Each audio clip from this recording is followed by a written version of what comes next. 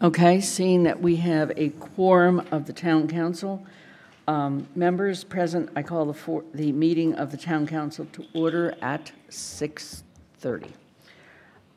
While we originally had one councilor requesting to attend via remote participation because of the snow in Boston, she is with us tonight instead. So we will not have remote participation. I'm going to go over a few announcements and then describe some changes in the order of our agenda. First of all, the statement of interest to the Municipal School Building Authority. Many of you have been participating in the listening sessions. There have been 4. I will say that counselor attendance at those listening sessions has been outstanding, and I want to thank you all for the efforts you've made to be there. There are 2 more, one on Wednesday, March 6th from 4 to 6 at Crocker Farm Elementary School, and Wednesday, March 6th, 7 to 9 at Amherst Regional High School. We also then invite any and all of you to join us for the public forum on the proposed town budget, which is on Thursday, March 7th at 6:30 at Amherst Regional Middle School. And before we go on to the next item, I just want to mention it's been a very busy weekend in Amherst. We had excellent support from our police and fire departments, as well as those of cooperating towns and the Massachusetts State Police. They all made a significant contribution to the coordinated response, ensuring the safety of all of our residents during the celebratory events of our students. But at the same time, we recognize the rapid and thorough response of our DPW and especially the water department to the unexpected loss of water resulting in the loss of water pressure. The water is safe to drink, but we continue to ask you to be conservative in your use while we wait the changes that have to be made and the repairs. Mr. Bockelman has requested that I recognize him so that he can introduce the members of the Resident Advisory Committee.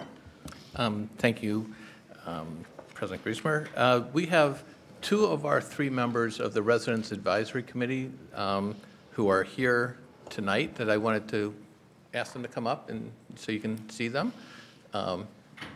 And there are 2 familiar faces and 1 new face, and unfortunately our 3rd person isn't able to be here tonight because she's working.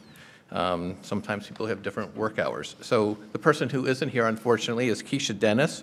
And Ms. Dennis came here as a student and then stayed and continued living in town, and has had children, has been working in the town, has not been involved in town government before, and unlike our 2 experienced people here, and but has had a lot of experience with nonprofits.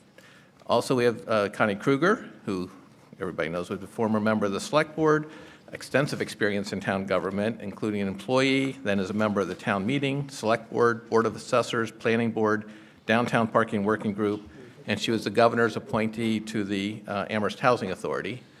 And Jim Pistrang, who is everybody knows, our former town moderator.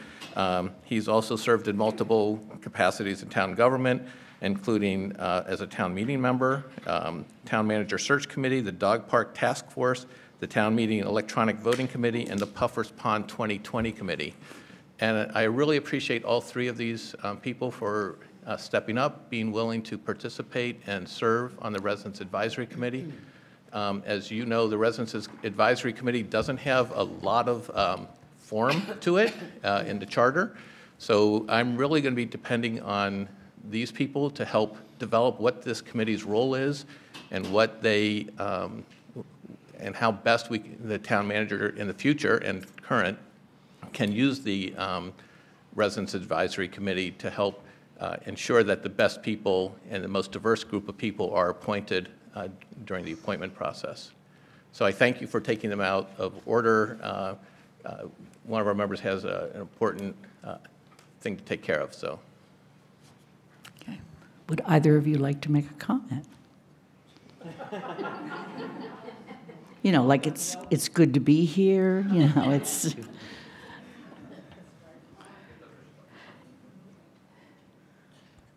Hi, everybody. Jim and I were just saying in the back of the room, it's our first council meeting, so I'm really pleased to be here, and I'm honored to be invited to be part of the Resident Advisory Committee. It's a little free form, as many things are as we're inventing, but I'm hoping that my experience and thoughts and whatever knowledge of the community can be helpful to the manager and to the town, and I'm looking forward to seeing how it unfolds.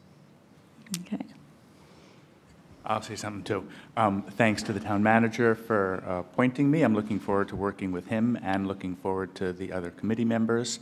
And I'm committed to reaching out and getting a diverse selection of our town and an inclusionary selection of our town involved in the town. So this is a great platform to be working to do that. We want to thank both of you and your missing member, and look forward to seeing how you figure it out. Okay? So you may have noticed the agenda has had some revisions, and I'm just going to ask both the audience, the people at home, and especially the counselors to just hang with me, because we had no fewer than 9 of 11 items changed today at different points. So it's been a little bit of a who's on first. So first of all, we are going to take proclamations and commemorations out of order and do those first, since there are a number of people in the audience who are here for that purpose. Then we will follow with public comment, and after that, you may have noticed that we were planning tonight to have the Town Meeting Advisory Committee present their proposal, and they have asked for a delay in that. We have agreed to that delay to a future meeting yet to be determined. But I do want to mention that it already posted for the purposes of this meeting were various items, and the council did have access to the proposal provided by TMAC, but it was not posted publicly. We will do so and make sure that TMAC has plenty of time in advance of when we will be hearing that, talking with them. And then finally, we are going to do one other flip, and this one, Margaret, even you don't know about, and that is, at the request of Doug Slaughter, we're actually going to take the Board of License Commissioners first and then Transportation, okay? So, the first item under proclamations and commemorations is the Tibetan Day Proclamation, and would those of you that are speaking please come forward.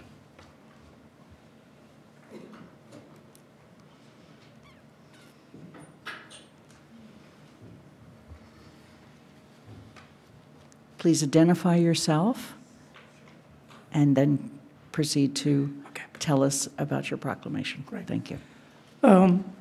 Good evening, and thank you for this opportunity. This is the first time as members of the Regional Tibetan Association we are coming before the town council, and so we want to congratulate you and wish you the best. This is the first time, I think, with the new form of government, we're here to request the continuation of the proclamation on Tibet. My name is Thondup Sering. I'm the president of the Regional Tibetan Association. And my name is Nima Dalma. I am the vice president of the Regional Tibetan Association of Massachusetts. And I am Sotram Kunsang, and I'm the secretary of the Tibetan Association Massachusetts. So on March 10th, 2019, Tibetans throughout the world will gather to commemorate the 60th anniversary of the Tibetan National Uprising against the brutal occupation of Tibet, and to pay tribute to more than 1 million Tibetans who have died in their struggle for freedom of Tibet. The Regional Tibetan Association of Massachusetts, Amherst, will hold a flag-raising ceremony and a walk for Tibet from Amherst to Northampton to mark this important anniversary. 60 years ago, on this fateful day, when the Tibetan people for the first time learned about the Chinese army's plan to abduct His Holiness the Dalai Lama, over 100,000 Tibetans surrounded his summer palace to prevent His Holiness the Dalai Lama's abduction. Tension began to build up, and on March 17, 1959, His Holiness the Dalai Lama fled Tibet and sought refuge in India. When the Chinese army learned about his escape, a full-scale attack on the capital city took place, shelling the Summer Palace. So during the invasion, over 1.2 million Tibetans lost their life, and 98% of Buddhist monasteries, which were the centers of Tibetan culture and learning, were systematically destroyed. This year also marks the 11th anniversary of the 2008 series of large-scale peaceful protests campaigned throughout Tibet, which were ruthlessly suppressed by Chinese forces. According to the US Department of State, the government of People's Republic of China is engaged in the severe repression of Tibet's unique religious, culture, and linguistic heritage, and is engaged in gross violation of human rights in Tibet, including extrajudicial detention, disappearances, and torture. According to the 2018 Freedom House report, Tibet is the second least free country in the world, next only to Syria. To all freedom-loving people in the world, we ask you to stand on the side of the history. Lend your voice to end genocide in Tibet and support the Tibetan people's movement for the right to live in their own country free of oppression and discrimination. To peacefully resolve the issue of Tibet and to bring about stability and coexistence between the Tibetan and Chinese people based on equality and mutual cooperation, His Holiness the Dalai Lama proposed the middle way approach, which was adopted democratically by the Central Tibetan Administration and the Tibetan people. On behalf of the members of the Regional Tibetan Association of Massachusetts, I would like to invite members of the Town Council to join us either for the flag-raising ceremony in Amherst or the walk from Amherst to Northampton. Thank you, and I yield my time to Nyima Doma. And I would like to highlight on the successful passage of the Reciprocal Access to Tibet Act passed into law last year on December 19th. This bill was introduced and sponsored by our Congressman Jim McGovern. This really sends a direct message to the Chinese officials of their unfair and discriminatory policies against all Americans, diplomats, journalists, and Tibetan Americans, especially traveling to Tibet, but have no equal access. Whereas the Chinese citizens who come to the United States, they travel throughout the country freely without any restrictions. So we are looking forward to your continued support in making sure now this bill that has come into law is being implemented and holding China accountable for its actions. Thank you.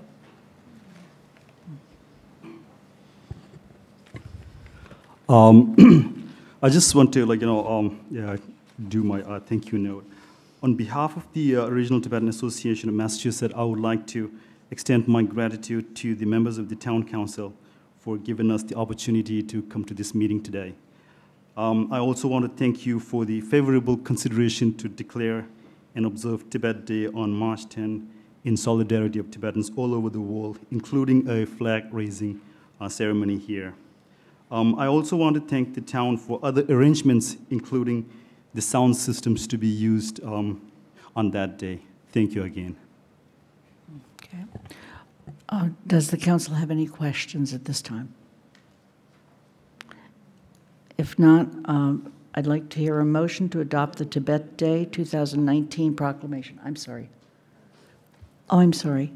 Alyssa, I didn't see your hand. Thank you. It's quite minor, and luckily, since only one person signs now on our behalf, we don't have to worry about perfecting it before we all sign it. But it has Walk for Tibet bolded, and there's no reason for that. So if we could just fix that before you sign it, okay, that's helpful.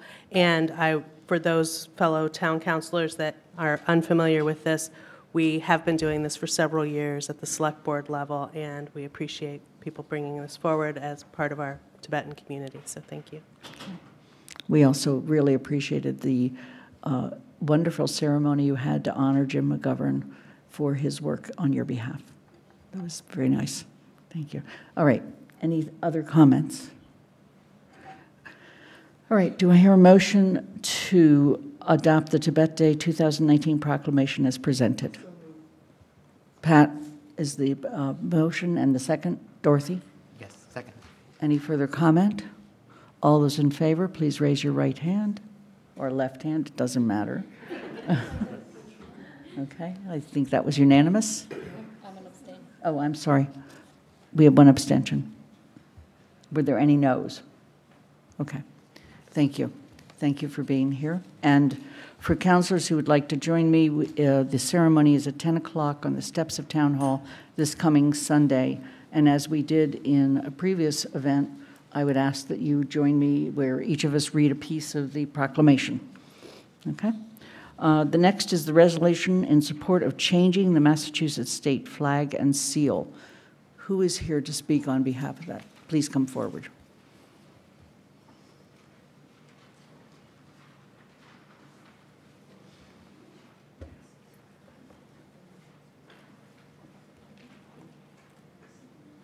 Please sit down, identify yourself, and speak to the motion, or speak to the resolution. My name is Elaine Kenseth. I have lived in Amherst for 73 years. Thank you. My name is Elaine Kenseth. I've lived in Amherst for 73 years, since I was 4. I would urge the town council to join other towns in Western Massachusetts in support of changing the Massachusetts and state flag and seal. I never paid attention to the flag and I never paid attention to the seal, but it has been sponsored, the resolution has been come up in the state legislature for many, many years by Byron Rushing, who's not in the legislature anymore. But we have to thank Joe Comerford, our state senator, for raising this resolution in the state senate, and also, let's see, Lindsay Sabasa from Northampton, who is the who's leading this in the House. So Western Mass is well represented. I believe that Hadley also supported this resolution. What's to me outrageous as I learned about this, the seal and the flag, is that the motto for our state is, "By the sword we seek peace." I think that a lot of things that have happened in Massachusetts we would deserve to have a better motto than something like that, because we have many other kinds of initiatives that are not by the sword, that we seek peace otherwise, and we deserve to be represented well by what's on our state seal and flag. The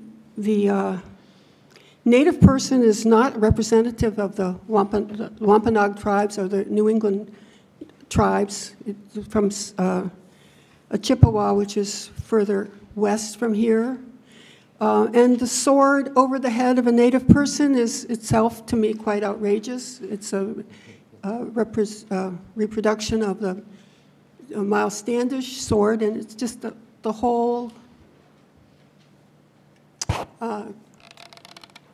picture. I think we deserve better, and I'm taking that from my heart. I'm not a politician. I advocate for a lot of things in town. We've worked mostly with refugees and with other peoples who are marginalized, and I just think we can do better. And I know Hadley has voted, and I think Orange last year voted for this resolution, and it would be really wonderful if the state legislature, the state senate, could hear from the people of this town and the towns around to make a major change. Thank you. Thank you. Are there questions or comments from the council? Mandy Jo. I just had a housekeeping. The last "be it further resolved" has a spelling error, so if that could just be corrected, assuming this passes, before it's signed. In resolved. Any other comments or questions? Yes, Alyssa? So resolutions and proclamations are always super interesting. Because of my experience, of course, I'm comfortable with the ones I've done before. So I'm comfortable with Black History Month, I'm comfortable with Tibet Day, et cetera. But we've often run into ones where we personally may feel very strongly about a particular issue, but we don't feel like we've necessarily heard about it from a number of people in our community. And so it's a little unclear sometimes whether it's necessary to have it be a town council action, just as we used to discuss at the town meeting level. Is it necessary to have it be a town meeting action versus a nice to do versus encouraging hundreds of our friends and neighbors to write their own separate letters into the legislature, because sometimes the legislature has said, you know, what they really want is a stack of emails or a stack of letters from individuals rather than from a council. So I'd like to hear from my fellow councilors if we just feel strongly enough about this as individuals, which I certainly am not disagreeing with anything that's been said here, or if we think it's necessary to do this, appropriate to do this as a council. Comments or questions? Pat? I feel strongly that we need to do this. I feel that white America has to take responsibility for what we've done and how we've created this country. And I think we need to really take honest and deep looks at ourselves. And this is one way of doing that. That's saying it is no longer acceptable to use images of genocide and as our flag. Other comments? Dorsey? I would agree with Pat that this is definitely an appropriate thing for the town council to make a statement on, and we saw in our packet that there are a number of other local communities that have done the same thing. Our state rep and our state senator have supported this bill, and it seems like a fantastic thing, very positive thing for the town council to do at this time. Other questions or comments? Yes, George. Serving 12 years on town meeting, these sorts of resolutions that were presented were always a challenge for me, because often I was being basically asked for my own personal opinion. And no one in my, well, actually one person in my district has actually spoken to me about this, and that's because I announced it at the district meeting and asked people if they had any opinion. There were 70 people present. This one person came up and spoke to me briefly. I'm uncomfortable voting for something like this because I haven't heard from my constituents, and I suppose I'm supposed to represent them. So I'm going to abstain. I'm not going to vote against it. The sentiment I have some sympathy for. Some of the history here that's in the whereases I have a lot of issues with, but the basic sentiment I agree with. But as an individual, I have my own views, but as a counselor, I feel like I'm supposed to represent my constituents. And I haven't heard from them really at all. So in this case, I'm going to abstain. Other comments? There's a hand from the public in the back. I know. Other comments from council? I have a question. Yes, Dorothy. This resolution says that if it's passed, that a committee of Massachusetts legislators will sit down with some Native people, Native leaders from Massachusetts, and design a new flag. Does that flag then come back to us to okay? I don't know that we have an answer to that question. Certainly, we're...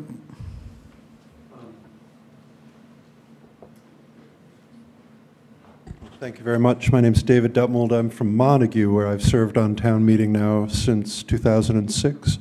And to answer the councilor's question through the chair, the resolution would support the passage of the bills that are in the House and Senate, sponsored by Joe Comerford in the Senate and Lindsay Sabadosa in the House.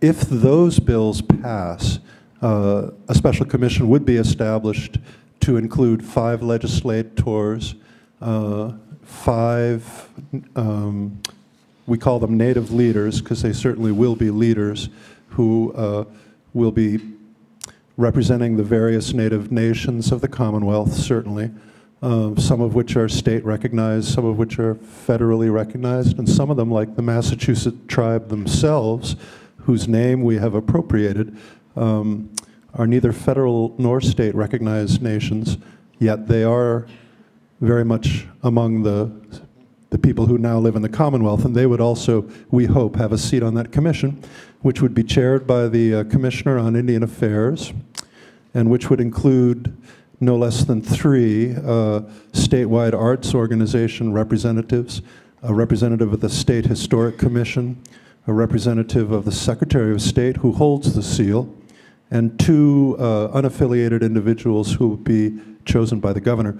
It will be this special commission's task to come up with the new design, but it will change if the current flag, which it might be illustrative if the council would allow just to take a look at the flag, which is just to your immediate left, Madam Chair, to see what exactly the image is we're talking about. But that image will change if the bill passes.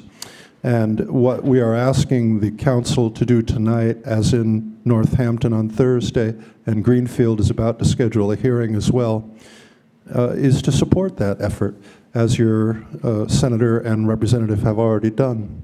So the design work would be left to the special commission. The heavy lifting will be left to the legislature, but it is, I think, every town's right to say this particular flag, which sits on our stage furled, and which sits on the stage of every elementary school and high school in the Commonwealth, where our 3rd graders study the state flags and images in 3rd grade as part of the core curriculum, thereby receiving this image of violence between the white hand holding the sword above the head of the native man.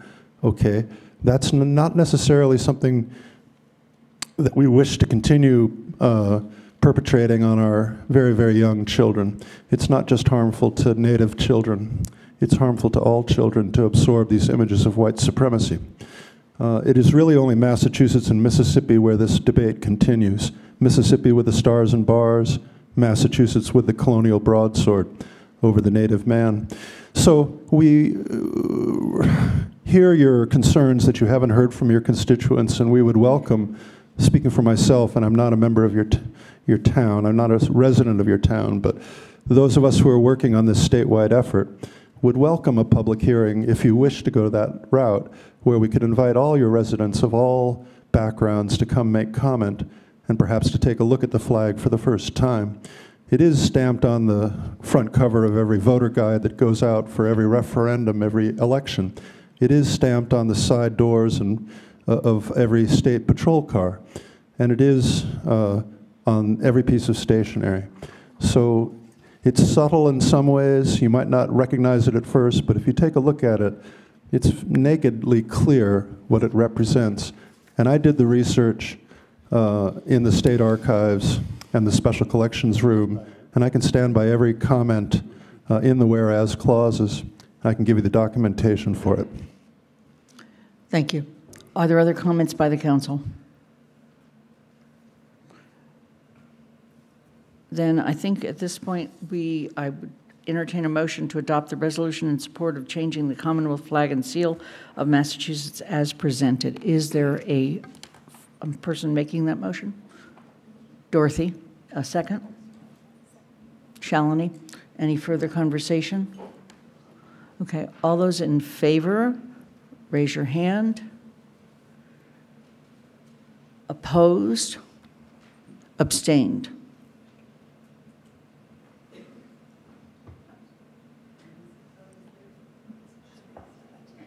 Okay, thank you very much. We're going to move on to the resolution in support of First Congregational Church of Amherst, in Amherst, the United Church of Christ, continuing to serve as a temporary shelter. And I'm calling on Reverend Vicki Kemper.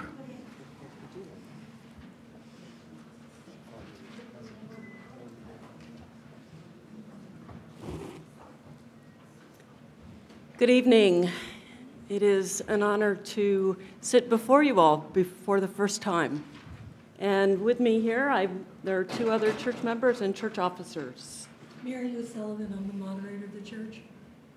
My name is Ralph Falkingham. I'm one of the church trustees. Okay.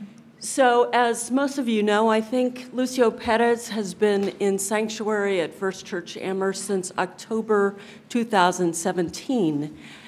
You may not realize that since before that time, before Lucio actually came and took residence in the church, we have been in consultation with town officials, the building commissioner, the fire chief, the health department, even the police chief, to make sure that we were going through the proper procedures and providing a safe space for Mr. Perez to be in our church. And the way the state building codes work, we have also had to go before the State Building Code Appeals Board. We did that for the first time last January. They granted us a 9-month variance as a temporary shelter.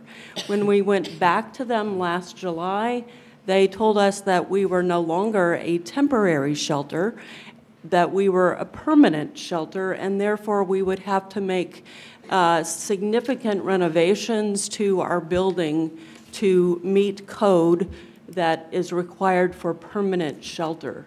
And so we have responded to them and will be going before the board again this Thursday.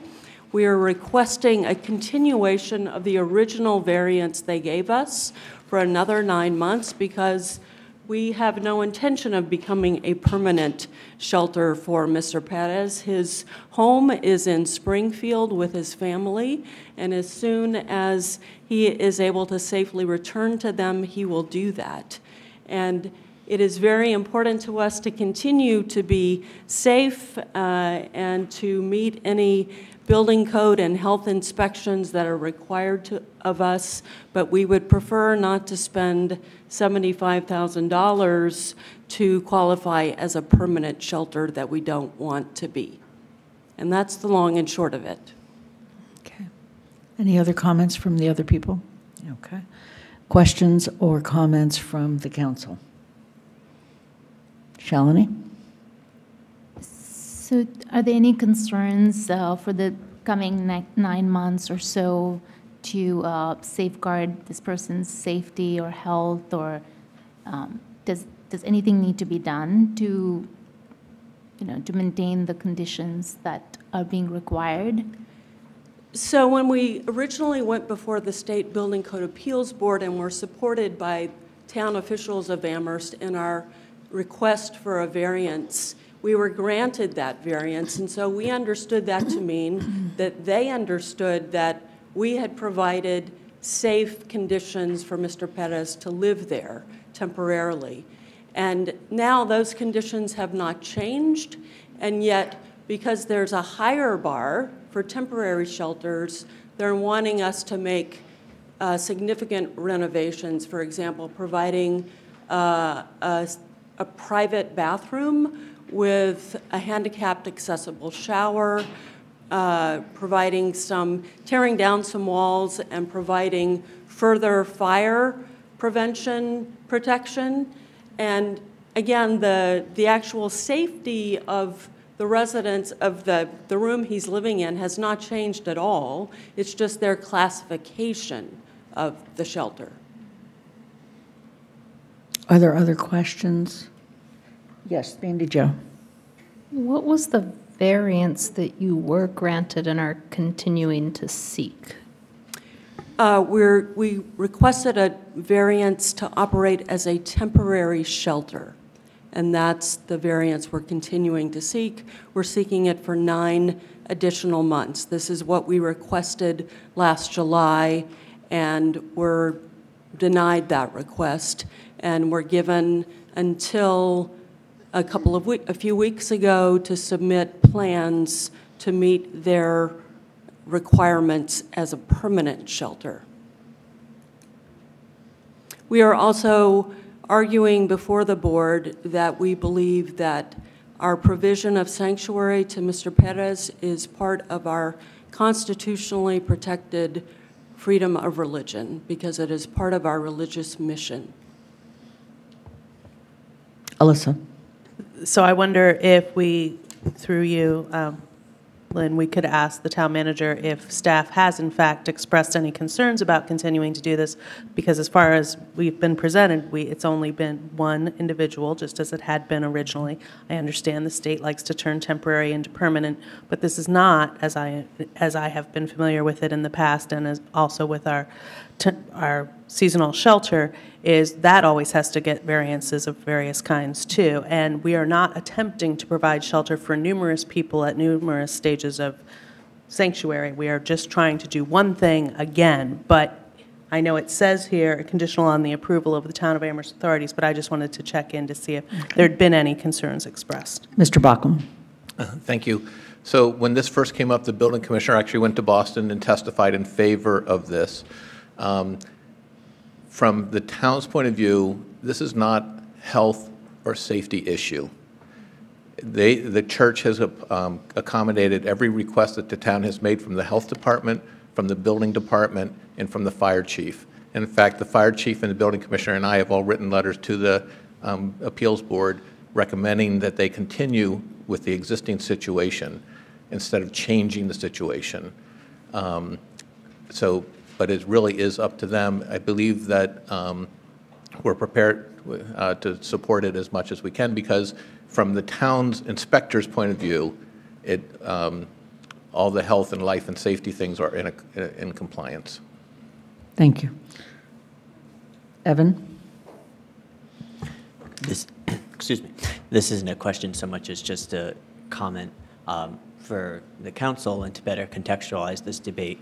But I do believe that our representative, who is in the room tonight, has sponsored legislation to the Massachusetts legislature to ensure that people who are seeking sanctuary in houses of worship will remain to be seen as temporary residents with regard to building code. So perhaps this will be the last time that we have to do something like this. Representative Dahm, would you like to speak to that?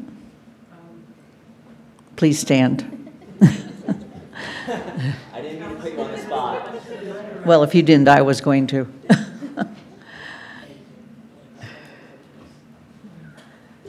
Good evening, everybody.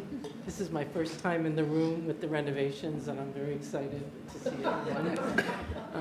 And I'm really so pleased to be here to be able to listen to what's happening in this discussion and to support First Church.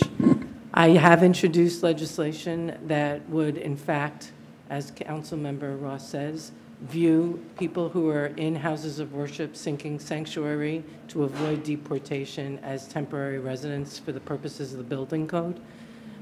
This is not only to protect the church in our community and Lucio's sanctuary in our community, but if allowed to be viewed as permanent residents and then to have the subsequent extremely high prohibitive expense that might be incurred, it could be viewed as also a disincentive to other houses of worship to provide sanctuary. And so I was moved to do this in speaking with the church, and also because of the statewide implication for this. Quite frankly, I think residents of sanctuaries should be viewed as temporary, just as the occupant of the White House should be viewed as temporary.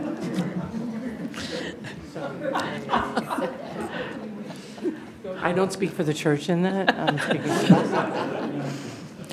Thank you, Mindy. Are there other questions or comments? Yes, Andy.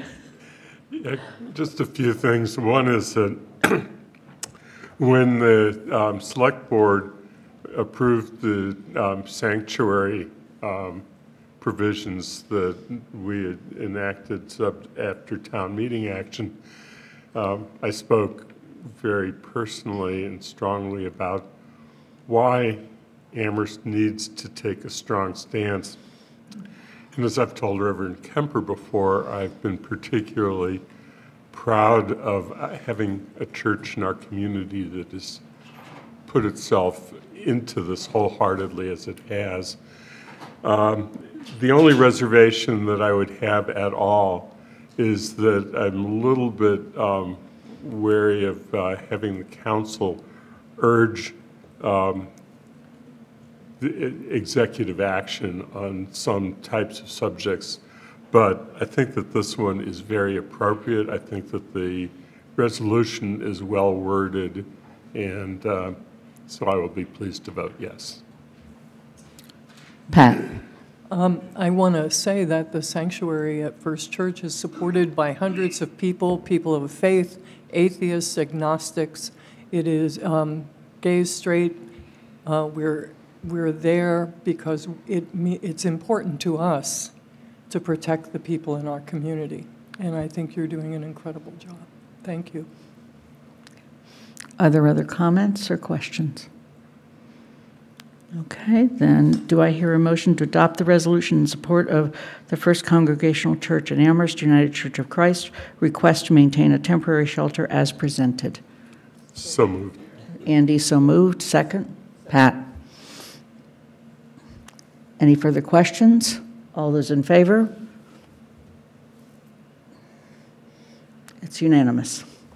Thank you very much for your good work. Thank you very much. All right. We're going to move to general public comment at this time. May I see a show of hands of people who would like to speak, about an issue that is not on the agenda later, and specifically Agenda 5A, or the transportation update. Mr. Kusner.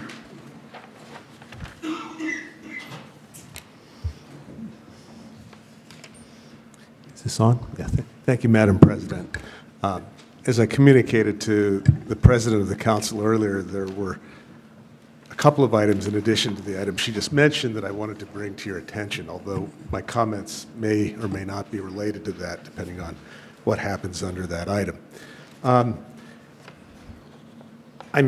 here at this part of the meeting to ask this legislature to act on a number of items that are effectively executive items, but that were brought to the executive by the previous legislature known as town meeting. And interestingly enough, our local newspaper, in an editorial this past week, addressed one of them. I was surprised to see that, but one of the items that I believe is still an outstanding item is the appropriation of a modest amount of funds towards human services. And I imagine many of you read the bulletin, and I hope you've seen that, and I know that there are people who had worked with me on the select board years ago on this issue, and also who've worked for decades on town meeting to ensure that some funding for human services remains part of the town's budget. So whether or not this legislature passes resolutions on items that are asking the executive to carry out the acts of previous legislatures, I seriously hope it will. And in that matter, and also in matters that will come up further tonight. I was going to make one other comment, but given that the time is short, I think I'll just hold it and look forward to talking with you a little bit later. Thank you. Thank you. Okay. We're moving on to presentations and discussion. Mr. Bockelman, you are going to introduce the Board of License Commissioners. Sure. Thank you. So, as you recall, the Board of License Commissioners was appointed and confirmed by the Council a few weeks ago, and they have met a couple times. They've been busy at work, and I think there are four of them here today. And I'd just want you to make sure that you know who they are, if they would like to come up and sort of introduce themselves. Please come forward. Doug Slaughter.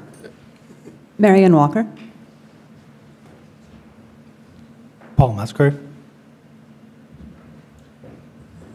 Gaston de los Reyes. And I understand you've met a couple times. Mr. Bockelman, further comment?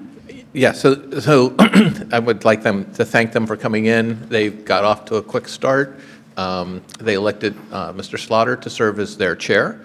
And I think it was important for them to, this is a commission that was created by the charter and to take over a lot of the responsibilities that had previously been held by the select board.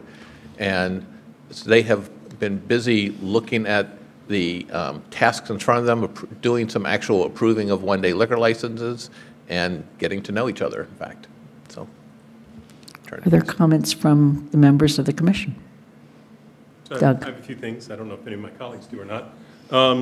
Just to reiterate, yes, we've met a couple of times. We've at present decided on the second and fourth Mondays at 2 o'clock is our meeting time. We found that interfered least or less with holidays than first and third. So we've got a regular meeting time. To date, we've dealt with short-term liquor licenses. But that's also the first form we've been reviewing. There's some ideas, you get into these and look at the forms again for the first time for some of these folks, not so much for me, but there are some things about them that beg a lot of questions, and some of which is just climbing the learning curve on what is allowed or not allowed by state law, but also some of the intentions behind what is on our particular forms. For example, there's a recommendation for use of paper cups, actually a requirement for use of paper cups, and not bottles and cans. So it puts plastic in a bit of a no man's land. So some of those kinds of things we are sort of rediscovering and looking back at policy, if it exists, certainly getting familiar with and reviewing appropriate state law. But there are other areas besides just liquor that we want to take an interest in and a view of. There's some new things in front of the legislature relative to short-term stay facilities, I guess is one way to phrase it. An Airbnb type of facilities and what is allowable by us. There's some existing state law around Sunday alcohol service that we may look into a little bit. And what we'll probably do on some of those types of things will be to review those in particular, see what we think meshes well or doesn't from the lens of the Board of License Commissioner. Write a memo to you guys to take under consideration, because oftentimes it would require action by the council. So there's a few of those kind of things we're going to start. Fortunately, we're not in the renewal season. That happens later in the year, so we have the opportunity to sort of deal with those things that are most immediate to us, which are the short-term licenses, and then we'll work our way through other licenses and review the forms that we have, the intention behind them, and make sure that we create a clear and coherent picture for both the applicants and for the public at large, and try to preserve and protect the safety and use by both public at large, and give our businesses a clearer opportunity to perform what service they want to perform. Other members? Sure. Hi. It's a pleasure to join a new commission with a fresh mandate. Right away, we got to licenses that needed attending to, and so in some ways we got right into work, and I look forward to having the chance as a commission and also with feedback from the town council to think about the policy questions that go into the engagement between people in town requesting licenses and when they shouldn't be approved, and other ways that we can enhance the business and community environment in Amherst. Okay. I just wanted to say it's been an exciting couple of meetings. I've been learning a lot. It's also been great to work with the fellow commission members and with Mr. Bockelman. I also wanted to acknowledge the staff, Rob Morrow, the building commissioner, and Jennifer Moyston and Stephen McCarthy. It's been excellent. We've received excellent support from them. Thank you. I'll just add to what's been said by saying it's been interesting work. Our first few meetings, I'm not sure to call them exciting. I think that will happen when dispensaries or renewals or new licenses come up. There will be plenty of excitement for everybody. Are there questions from the council? Andy. Yeah, I guess this one surprised Mr. Slaughter when I bring up the topic, but one of the things that happened with the select board when it was the licensing body was that through two of our members being part of the Campus and Community Coalition to address problems of high-risk drinking, which is a cooperative arrangement between us and the university, it sensitized 2 of the 5 to a serious problem and gave us a linkage to the people at the university who've been working very hard on that subject. And I don't know if you've given any consideration to whether you want to or think it appropriate to have a linkage to the Campus and Community Coalition. But I just did want to sort of acknowledge the importance that I felt that we had to that linkage and the sensitization that it gave to us. If I may. It's ironic you bring this up because literally last week after our meeting, the manager swung by to see how the meeting went, and it had crossed my mind the day before exactly that, whether or not a member of the License Commission should or shouldn't potentially serve as a liaison to the Campus and Community Coalition. I've not yet brought that up to my colleagues, and we'll probably put it on this week's agenda. But nonetheless, I think that it's important that one or maybe more of the counselors also serve in that role, but I think it would be beneficial to have someone from our commission on that because we do deal in the more nitty-gritty day-to-day functional sort of aspects, and there are things we can put in and communicate to those who seek licenses or that sort of thing that can be helpful to the whole process, I think. So it has crossed our mind, and hopefully we'll be able to participate. Okay. Other questions? Dorothy? Will this commission, I can't tell if this is, okay. Will this commission deal with marijuana licenses? Well, perhaps. I think that's one of those topics that we have to bring up, as to whether we should have a local license for marijuana. What that should look like, that would then probably come back to you guys in the form of a memo. It's like, here's what we think. We've thought about this a lot. That is definitely, an area that we'll definitely have to take up in some form or another, and then make a recommendation to the council as to what we think would be a good idea for the town to do. The sort of quick back the envelope would be, yeah, I think it's a smart idea, but there's a lot of things that have to be considered. So that's a personal opinion, by the way, not a board. Other questions? Yes. So I'm as new as you guys are, so forgive me if this is an obvious question, but is there a process on the website for people to just go and know, if they're starting a business, like these are the licenses, this is the process we need to follow? I would say there is to some extent. I think we'll probably rework that pretty considerably over the next few months, because that'll be part of what we do, because it's shifting. Because before it was, oh, you apply to the select board for this or that. So as those things change and reshape relative to our function and relative to those things that go directly to the manager or whatever, we'll sort those out and obviously keep the website up to date as we work through that. So I think that was a long-winded way of saying yes. Alyssa. So speaking as a former license commissioner who has a lot of opinions about how the license commission worked and how it didn't and how it should work in the future, which I really appreciate Doug being willing to still take my calls associated with that. And so now you're on the spot. Now you really have to, or I'll squeal to them that you haven't. So one of the things that is going to be interesting as this unfolds is that you notice how carefully he phrased, we would discuss it a lot and send you a memo, but it may or may not be something we actually get to decide about as a town council. So there are some things we may get to decide about, and I would argue that most things we will not. And so it may be something that if a particular area is of particular interest to you, to follow what they're doing on their web pages.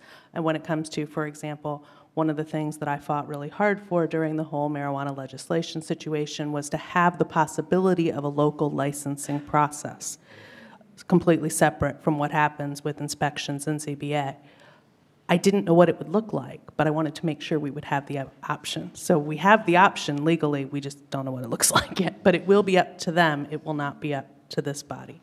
And I really appreciated something that was said earlier by the License Commission associated, and in fact phrased better than I'm going to, about one of the things that the Select Board did as the elected at-large body is we tried to balance safety and economic development. And in fact, the ABCC makes it really hard to say no to anybody. I mean, even if you think, I don't know if these people know what they're doing, it's actually pretty hard to say no. You can actually get rejected for saying no by the ABCC. You cannot, for example, say that liquor store would be too close to that liquor store. It would hurt the liquor store that we've all loved going to for 30 years, so you can't have that. That's not a good enough excuse for the ABCC. So sometimes it may seem like their hands are tied, and that's because they are. But we also appreciated that, for example, being very transparent, as Shalini pointed out, when one of the few policies we did have written down was when a license did become available because somebody gave theirs up, is to have a very transparent process so that everybody knew that one had been given up rather than it was first come, first served kind of situation. So I really appreciate that they'll be able to focus on that in a way that was separate from the select board being able to do that. And so it's lucky that the town council doesn't have to do these things.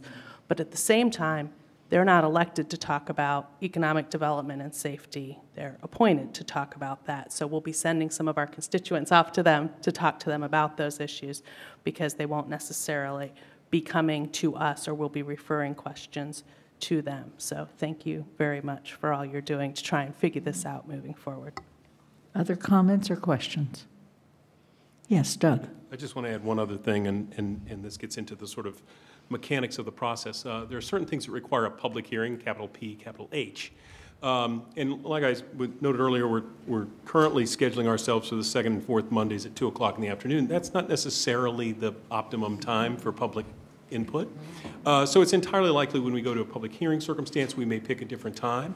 If we take up particularly, I don't want to say controversial necessarily, but issues of high public interest, we'll probably, likely try to be fairly transparent about that and try to have meetings that are opportunities for the public to come and talk to us in regard to those topics and express their opinions so we can get a full gathering of ideas from people at different times and days. So we'll try to be cognizant of that. If we're not getting that done, I certainly hope to hear from any of the counselors that feel like they're not seeing that kind of participatory process, because we do want to give everybody a chance. Especially, there's a lot of complex and high interest things that we as a license board need to take under our purview and to review, both because we're new and also because there are new things that are coming out through state law. So we have to, both of those sort of coming forward to us, and so we want to do that in a way that allows the community to kind of express their opinion and get a good sense of the community and shape our policies and bring things to you as necessary and give you the opportunity to make good decisions. Great. We want to thank you all for joining us in this adventure of creating new bodies with new jobs, and we look forward to hearing from you in the future. Thank you. Thank you. Thank you. Doug, you're just going to remain. I'm going to stay. Thank you. One of the other responsibilities that Doug has continued on behalf of us at the town of Amherst is that of transportation, continuing to represent us with the PVTA and so forth. And so we've asked him to talk about the issue of transportation, and particularly from his perspective, both regionally and within the town. Doug? Thank you. Excuse me. So I'll begin, I'll paint a little bit of a picture relative to PVTA just to sort of give you a sense of how it functions, primarily around how it acquires the money that it gets in order to do the work that it does for us, and then how we fit within that structure. So the PVTA is a regional transit authority. That's the TA part of PVTA. Separate from the MBTA, which is its own entity separate from the regional ones. It is the largest of the regional transit authorities. Second largest is the one in Worcester. The PVTA receives money both from the federal government, the state government, and from the local communities that participate within its area of operation. And because of all of those funding sources, there are constraints placed on it about how it does some of its business. So, for example, when you take federal money and you make changes to the things that you offer, you have to do, if you make significant changes to things, you have to have a public hearing process relative to major impacts, disproportionate impact, and disparate impact. The way to think of those two is one is about a race ethnicity question, one more about an economic question. And so if you have changes to routes that are significant or proposed changes to routes that are significant, you're required to have a public hearing process to go through that and receive feedback from the community relative to those changes. Additionally, a large chunk of revenue for the PBTA comes from the state, and in particular, there's a line item in the budget, the governor's budget, and then subsequent. He sort of sets the bar in January when he proposes. He, in this case, because we have a male governor. But when the governor sets the budget, that starts the conversation. The difficulty over the last couple of years relative to the governor's budget, and therefore the conversations that happened all through the spring and summer, is that the proposed funding for regional transit authorities was decidedly less than what had been promised in a piece of legislation from, let's say, fiscal 2014. So in that, either 14 or 15, there was a large transportation bill. It changed the funding to more forward funding. In other words, they were going to appropriate money to be used in the fiscal year, which was a good thing. But it also, that legislation promised a certain regular increase to funding for the regional transit authorities. And so the regional transit authorities went out and added service, went through a hearing process to say, well, what service do we need? What's going to work for us? They went through a whole process to do that addition of service. They went and negotiated new contracts. Most of them have, contracts like we have in the town of about a 3 or 4 year period of time. They negotiated those contracts with their drivers for certain pay increases in their schedule of salaries. And for the first 2 years, the governor met the recommendations of that legislation. And in the last 2 years, he has not. He's held that number steady. Now, last year, through the work of the legislature, they appropriated an additional chunk of money, but it was contingent upon signing an agreement with MassDOT, with the Department of Transportation. And so it was contingent money. Fortunately for the PBTA, they were able to secure a fair number of funds from that, and so the reductions in service relative to that level funding from the previous fiscal year were much, much, much less than had been anticipated. And so I was disappointed to find out when the governor released the budget this year that he basically level funded again, which, as we find out when we talk about schools and we talk about other things, if you level fund, it's essentially a cut because there are increases built in. Cost of fuel is different, labor costs are different, et cetera. All that being said, one of the other complications that the PBTA runs into as it puts its budget together is that by law, we're required to have a balanced budget, voted and approved by July 1. And as we know, the legislature isn't always done with the budget by July 1. So that puts them in a bind. But the other piece of the puzzle is that if that budget is projected to have shortfall, and therefore there's a reduction in service that needs to occur, that gets into the process of evaluating whether there's a disproportionate or disparate impact on the ridership, there's a public hearing process that happens. Those things take a fair amount of time, because once you have those hearings, then you're required to then go back and essentially employ mitigating strategies. And that's part of the requirement of the federal monies to do that. And so from the standpoint of you need a budget voted for July 1, you have to have a hearing process that is then fully, and they need to go to all the communities. So that hearing process alone takes 3 or 4 weeks to do. Get feedback, process that information, potentially make alterations to the budget, and then the advisory board, of which I've been sitting on the last several years, has to vote that budget. They have to approve the changes to the routes and the service. Not always fixed route, we always think about that, but there's ADA ridership and all that. So it's a fairly complex process and a fairly long lead time. So the other thing that sort of plays into this is when you want to change service, particularly fixed route service, the decisions have to be made fairly early in order for the process with the drivers to be, how do I say this? let me back up and say this differently. The drivers, by virtue of their contract, based on seniority, get to pick their routes. That process happens, so the changes happen for us in our area, the northern half of the thing. Those changes happen basically at the end of August, beginning of September. The routes get picked by drivers end of July. So you have to have the routes decided by kind of the middle of July or earlier, partly so that they can print the schedules that go with, the online part's easy, but the printing of actual schedules has to happen.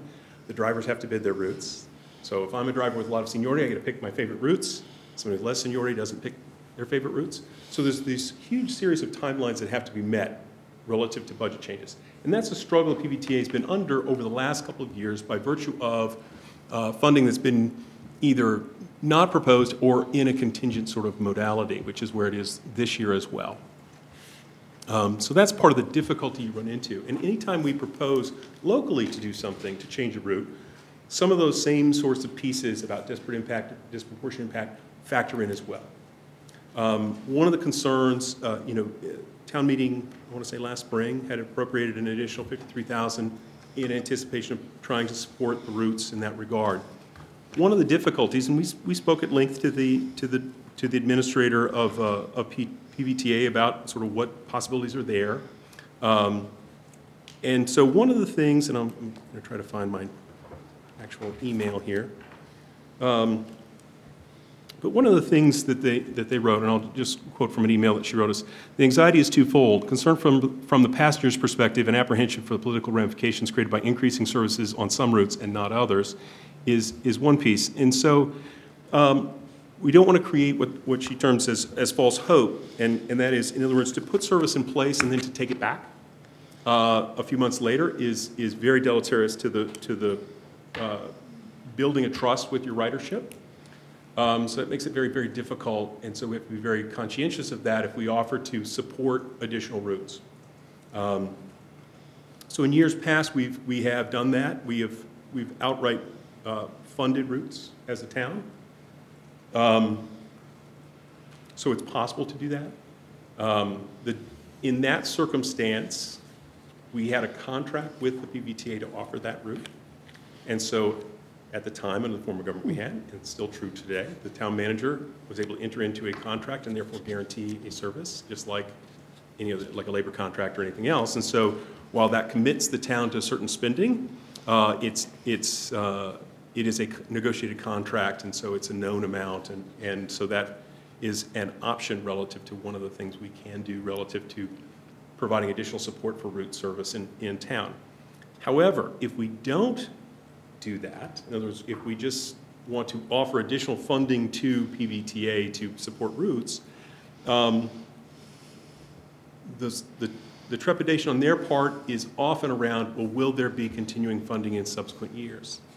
As a council, you can only vote a given budget, and this is part of how the PBTA is in a bind to begin with, because the legislature passed essentially a resolution 4 years ago that said this would be the increase to funding. Subsequent legislatures cannot be bound by that. So there's no guarantee you will get that. So that's the same concern that PBTA would have relative to us taking on any additional support to them is, can you or will you, and what guarantees can you provide relative to that additional sources of funds? So if we were to enter into a contract for a specific service, that's a different circumstance than if we are trying to augment existing routes.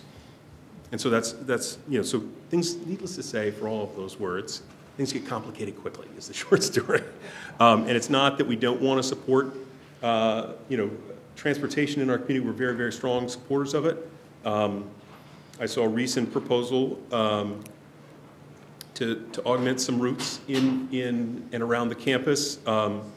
The couple of things, the 30 and the 31 were mentioned in particular. The questions that I would raise, not to say I like or dislike it, I haven't looked at it closely enough to answer that question or to offer any suggestion relative to that, but some of the questions are, I don't think it falls into a category of creating a problem relative to the called Title VI analysis, which is the disparate and disproportionate impact. I don't think it crosses those thresholds. However, I do think we want to look at in the whole of transportation, because that funding's coming from our Transportation Enterprise Fund, in our whole of, looking at the whole of transportation, is this money well spent? In other words, what's the ridership of that particular component of that particular set of routes?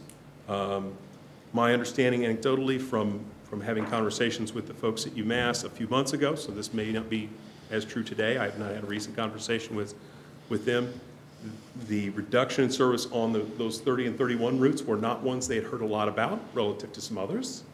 That may have changed in the meantime. I don't want to characterize it as something other than what I knew. So I think that the idea that was put forward around 30 and 31 is an interesting one. I think it's worth looking into. But I do think we should take it in context of how does this fit into our whole transportation program. In other words, would our chunk of money be better spent for another bike rack of short-term bike rental? Would that be a better, higher leverage use of those dollars or not? I think those are just things to consider.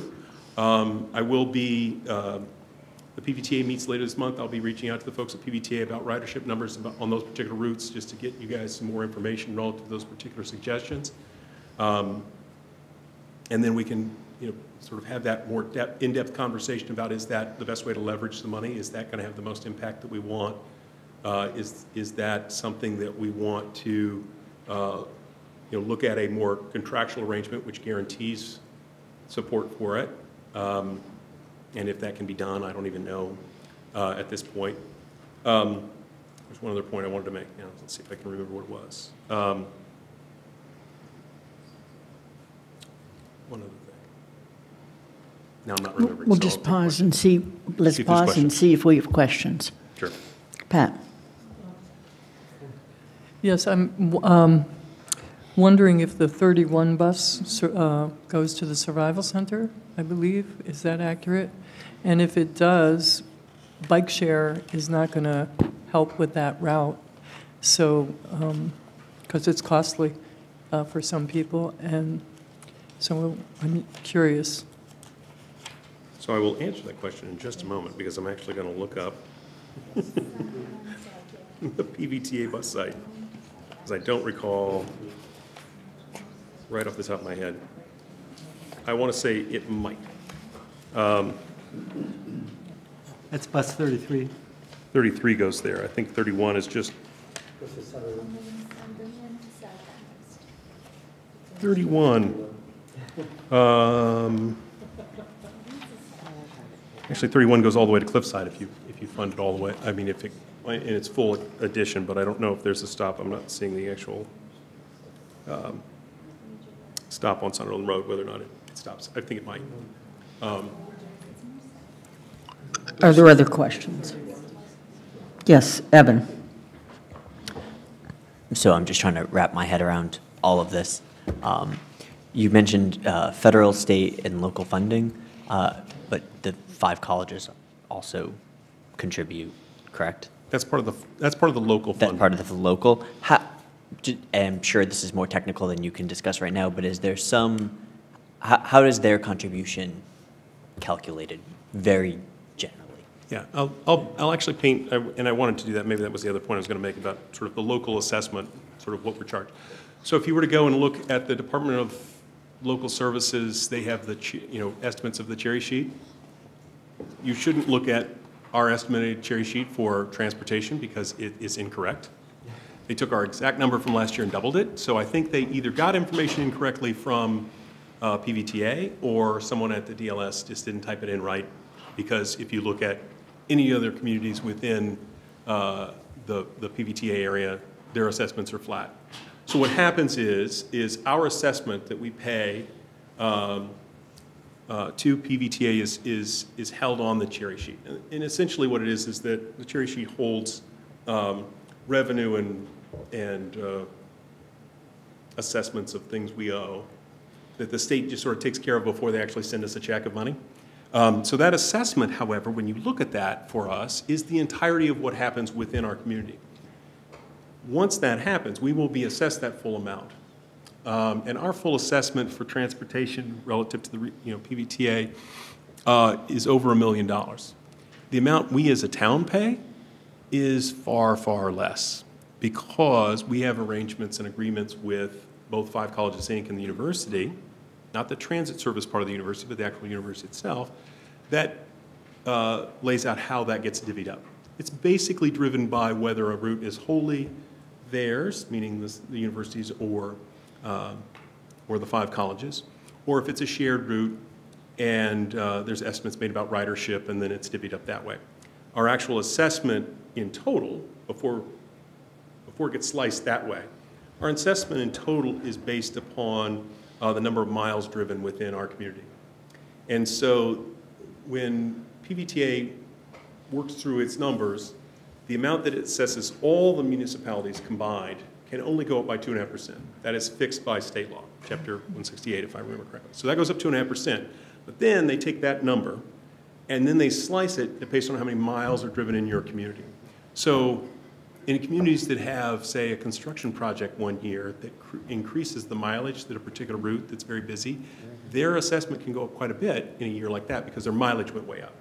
So that can happen to us, but in general, our assessment will go up about 2.5% because the mileage doesn't change a lot. There are variances relative to construction and that sort of thing. When I know Hadley's changed pretty significantly when the bridge on, let's say 47 was not able to take the bus. That changed their assessment pretty considerably because the routes were changed considerably around that. But the long story short is that our assessed amount that you would see currently shows $2 million in something which is absolutely not correct. If you were to go to the DLS website. But our assessment is then sliced between us and UMass and Five Colleges, Inc. And we actually pay a fairly modest percentage of that. Of course, I can't remember what we paid last year, but it's a few $100,000, a couple $100,000 maybe, for our piece out of the million some odd. Okay. Something like that. So a fairly modest amount, but you know, it's a pretty modest amount for the amount of service we as a community get. Shalini. So one of the things that I'd heard during my campaign in South Amherst was the bus routes getting dropped out during summertime. So I was wondering if that happens throughout town, or is it, or you know, certain routes that get knocked out, and then what is the criteria for deciding which routes get dropped out? And I think I heard you say you're going to work on it, but I don't know if right now there's a process to determine, or criteria to determine which routes. So they typically, I mean, in a university town, as we all know, summer rolls around, we're a lot smaller than we are during this time of year. And as a result of that, the ridership is less, and so that they have traditionally and always had decidedly reduced schedules during those time periods. Now, there's certain routes that don't run at all during school vacations and summer and that sort of thing because there just aren't riders to ride them. And some of those routes are funded by, there are some routes that are wholly funded by Five Colleges, Inc. or the university in total. For most routes, there is a reduction in service over the course of summer, and you know, the PVTA regularly looks at their ridership and looks at whether or not they need to adjust routes relative to ridership. Sometimes that's driven by funding questions. So when over the last couple of years, when the PVTA has had to go through the process of reviewing their routes and that sort of thing, how they were choosing to make cuts was to impact the fewest number of riders as possible.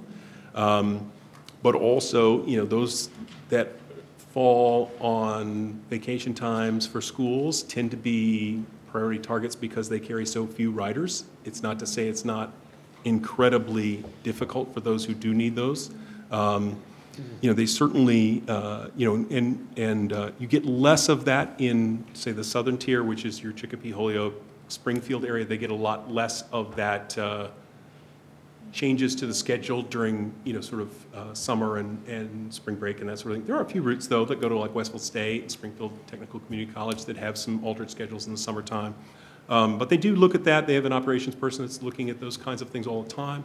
But that's part of, you know, part of what came out of the last couple of years of the state budget was a task force on which the PVTA administrator served along with about a dozen other folks to look at what are the right performance measures? How do those regional transit authorities do their work and decide which routes and how they go about doing their business?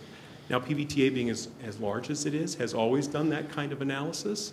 Some of the smaller ones, you get to Franklin County or Berkshire, or some of those that are much, much smaller, they don't have the resources, but they also, may not have the time, that resource as well as the financial resource to do some of that kind of analysis. And so that's some of the push, I think, from sort of the, I think, and I'm presuming this, but my guess is, from the governor's point of view, is that we need to take a different approach to this as a whole, which is part of why they formed a task force. Let's look at transportation in a much different way. It's been a bit, from an advisory board standpoint, it's been a bit draconian, but at the same time, I understand the need to go in and do that kind of analysis and what's the smart way to spend our money on transportation. There are a few things that have come out of the task force relative to, and this was a point that the PVTA administrator made, is that one of the critical pieces that came out of the task force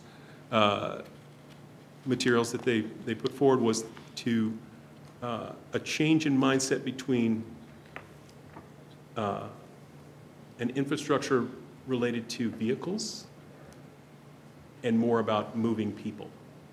So getting away from sort of a car, truck viewpoint of the infrastructure and the transportation system to one of a more holistic one that involves potentially even walking, but certainly rail, bicycle, public transportation, private transportation, all of those things. So that little shift is an important one. Now, whether it'll have a material effect as far as budgeting is concerned, I don't know yet.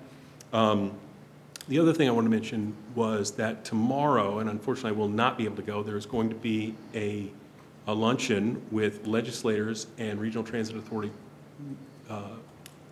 advisory board members and administrators tomorrow in Boston, where they're going to talk about the current budget situation. So I think it's an opportunity for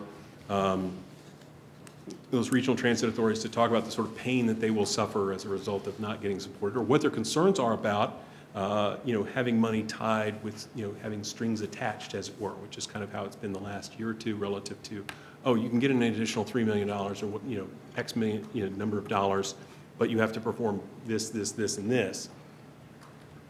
They can express those concerns. The difficulty the PVTA itself has, as far as the staff of PVTA, they cannot lobby the legislature. That's not allowed. Advisory board members can, and obviously we can. Ms. Dom is still here, or I would say, hopefully she's going to the meeting tomorrow. I cannot make it. I went last year. But I think that it is critical for communities outside of the sort of 495, outside the MBTA sort of service area, to try to collectively impress upon those that are inside that area that it's a valuable investment to support regional transit authorities. Dorothy, you had a question. Just to suggest that the way to evaluate a bus route is not by seeing how many people it affects, because if you keep cutting it, then people don't even use it in the first place, and it just is in a death spiral, which I think it is. Is there any group that is connecting, doing a survey of jobs that might, for example, the buses that are cut off at 9 o'clock in the summer? So if you had a job and you were using them to get home, you have to quit the job if you can't find a ride. Is there any group that is doing an economic analysis of employees who have jobs that get out at certain times, and then check the pool of people that might actually have those jobs to see if there were a stable bus service that they would use it? So I would have to say that I maybe oversimplified ridership is a factor. It's not the only factor that they look at when doing those analyses. For example, last year, one of the suggested changes to bus routes was when the last bus went in and around the Holyoke Mall at Ingleside. And the conversation, some of the feedback that they got through the public hearing process from the management of the mall was to say, we have people who cannot get home, and so we'll have to close the mall an hour earlier if you have the bus stop an hour earlier. Yeah. And so those kinds of factors, they don't always know that at the beginning of the process, and that's part of why there is a public hearing process, so they can see and hear about those kinds of things, because there's subtleties. And certainly advisory board members have talked and expressed opinion to the operations people. Have you reached out to some of the larger employers in like the Springfield area? Do you want to sponsor a bus? Because you have a number of people who ride to get to work. Certainly, with the MGM Casino being open, they actually just bought some loop, a thing they call the Loop, a service in and around the downtown Springfield area to get people to their casino. But it has the ancillary effect of getting the workers to the casino or other places in downtown. So those economic impacts are important ones that are evaluated. They're sometimes tricky to evaluate, but that's certainly the public hearing process helps with that, because people can come say, I can't get to work. People make decisions about where to live based on a reliability of service. And I think that's one of the things that's been difficult for me as an advisory board member, is the current administration in the State House, in the governor's mansion, has had strong pushes for things that are in the economic development realm and the housing realm, and I think the third latest tool is the transportation realm. And I think that's potentially why they're looking at it the way they are, but I think that's a third piece. If people can't get to and from work, it doesn't matter if the jobs exist or not, they can't get there. Kathy, do you have a question? Yeah, I was going to build, I think, on what Dorothy was asking about the specific bus routes we're talking about. So my understanding is the issues are evening hours and then also summer hours. And I don't have any ability to say how many people might be affected, but I know when I was campaigning, several people mentioned they could no longer get to work in the morning. Right. And they weren't using their car. It was a single-car family, so Right. It was now more car-dependent. So I think one of the things Amherst has been looking at is sort of sustainability in terms of less reliance on cars if possible. So there's a larger issue with these bus routes of, if we could sustain service, more people would ride them. Right. And be less car-dependent. So you said rideshare versus buses. I guess I'd like to think of them together, because, you don't necessarily get on a bike at 7 in the morning when Right. you're coming home at 8 o'clock at night and ride a bike. So it's like it's doing this. So what I don't know is what would be the cost to us. Say we wanted to commit, agree on, you don't want to reopen a route or reopen hours if next year it's going to be cut. So if we said we could do this year, next year, and, we'd look at what those budgets are, the way Right. we do some other capital spending, how much would it take to secure keeping some of these routes open? And is there a way of assessing, is that worth it? So there are ways to assess that. And they have staff that there's the cost to just run the routes. And in some ways, the local UMass Transit Service, which is an independent, but not wholly independent of the university, but it is independent, provider of service to the PVTA, can give some estimates of what some of those things cost. There are some additional costs from an administrative standpoint. The ability to ask the questions and say, well, what's the ridership like? What's the cost associated with this? That sort of thing. That is, part of what their operations people do. The struggle they're in at the moment is that they're looking for a new person in that role. So that limits their ability to do it. It's not that they don't want to or can't. They kind of can't because they don't have a person in place yet, I don't believe. I've not heard an announcement relative to that. So they've had a little turnover in that role and responsibility. But certainly that looking at those factors and sort of, what's the ridership like, and again, through feedback from the public hearing process over the last couple of years, they know, as people have come forward and said, hey, this impacts me financially because I can't get to my work, or, we're going to have to explore other options relative to this. That has been recorded, duly noted, and factored in as best they can when they think about strategies of mitigation and analysis. And what's interesting to see is, sort of from a purely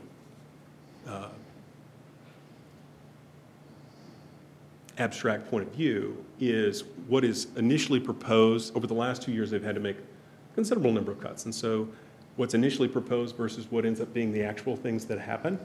And there's a pretty significant difference between those two pieces by virtue of the fact that they get feedback from the public at large and they want to hear from people. The hard part for the folks at PVTA is their hands are a bit tied, so they come to the meeting and get, not yelled at, but people are less than happy with them. And it's really not their fault. It's just it's an artifact of the fact that the money doesn't exist. And so they're then having to make the best of a bunch of bad choices. And they're trying to find out what the least unpleasant ones are for all involved. And you know, the problems those kinds of reductions in service cause are real for people. You know, if you've bought a home, rented an apartment, now you have a lease, you've gotten a job, whatever those kinds of things are, there are real and significant impacts when the bus service no longer serves you in a way that it did that made it possible. So they are cognizant of and trying to be appreciative of those kinds of things and certainly trying to keep track of various impacts as they look at those things. We could get an estimate on if we were willing to say we'll do a sequential year, they could give us an estimate. Yeah, I mean, I was looking back before the meeting tonight, I was looking a little bit at some of the changes that were originally proposed last spring, most of which didn't go into effect. But, you know, one of the metrics was number of bus trips affected. And so I was looking at, actually on the 30 and 31, the sort of, it was nights and weekends, sort of late night and weekend, and it was like 9,000 trips. You think, wow, that's a lot of riders, you know. It's not 9,000 people, you know, but when you look at, say, the same route where there was a reduction between 35 minutes between buses and an hour between buses, that impacted like 150,000 trips. So it's sometimes hard to understand the numbers, but I think we can get those kind of numbers, and I think that's valuable, very, very valuable piece of information as we look at what are some options, how we want to support this in a way that's different and distinct from our just base assessment. Are there any other? Yes, Alyssa. So appreciating all of my former colleagues' work on this over the years, but even prior to when he was on the select board, I don't want to depress anybody, but it's nowhere near that simple. We've tried having this conversation before where we said, okay, we know of 4 people who absolutely can't get to work. So what would it cost to run that bus for those 4 people? Because that's really important to us, that we run it like an extra hour, or we run it longer into the summer, or however we do that. And it's been nearly impossible to get those numbers, no matter who's staffing what, from PVTA in the past. So it's really hard for them to take it down to that granular level. So I don't deny that it would be a marvelous idea, but the reason it hasn't been done is because we haven't been able to get it done before, even with all the discussion each year about potential cuts. Well, what would it cost? Well, then what would happen? It seems like you ought to just be able to get kind of a per rider thing and say, well, it'll cost us this much to do this, and it'll cost us that much to do that. But it never seems to be quite that simple. So that's why it hasn't ever been brought to us that way. So maybe as the various groups keep working on how do we pull this apart, is there a better way to do that so that Amherst could say, yes, we want to invest X amount more into buses, and we just haven't been able to figure out a way to give that money to make that work. Right, and I think that, I think assessing those numbers is a little more available than it has been in the past. I think they have had to do it, for one thing, more often, and I think therefore they've invested in some software tools to do that a little more often than they've had to in the past. So I think that's changed a little bit, so it's a little bit easier. At the same time, it's one of those things where, you know, you sort of change something here and it changes these other 4 things. It's a bit of a guess. You know, it's very broad and round numbers. So, you know, it's sometimes you want to keep in mind that it's one of those things you want to keep monitoring after the fact, because it will change the dynamics of people's circumstances and choices people make about which bus to ride will change significantly depending on availability. But you know, reliability is a really key piece for people, especially around the economic aspect. It's also, you know, even for students. I mean, if you talk to people at 5 colleges, you know, they're like, we need to be able to get people. We don't want the bus to stop 7 times between, you know, UMass and Smith because somebody can't get on the bus get to a class and get back in time. Although if there's too many stops, they end up missing too many. It impacts their schedule in a way that they can't even take the class at another college in the 5 colleges because the time involved in the transportation is just too great. So they like those express routes and they fund them. But any changes to those have those kind of alternate effects on ridership and availability of Yes, things. Andy. Yeah, I guess I need to just comment on a couple things for the benefit of my fellow councilors. We fund our contribution to PVTA from the Transportation Enterprise Fund. The source of funds in the Transportation Enterprise Fund is the parking revenue from all of the different aspects of parking revenue.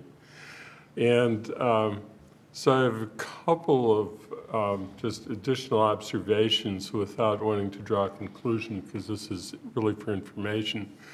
One is that, yes, when I was campaigning, as we all were for our election last November, I heard a lot about transportation buses, but I also heard a lot about parking system transportation.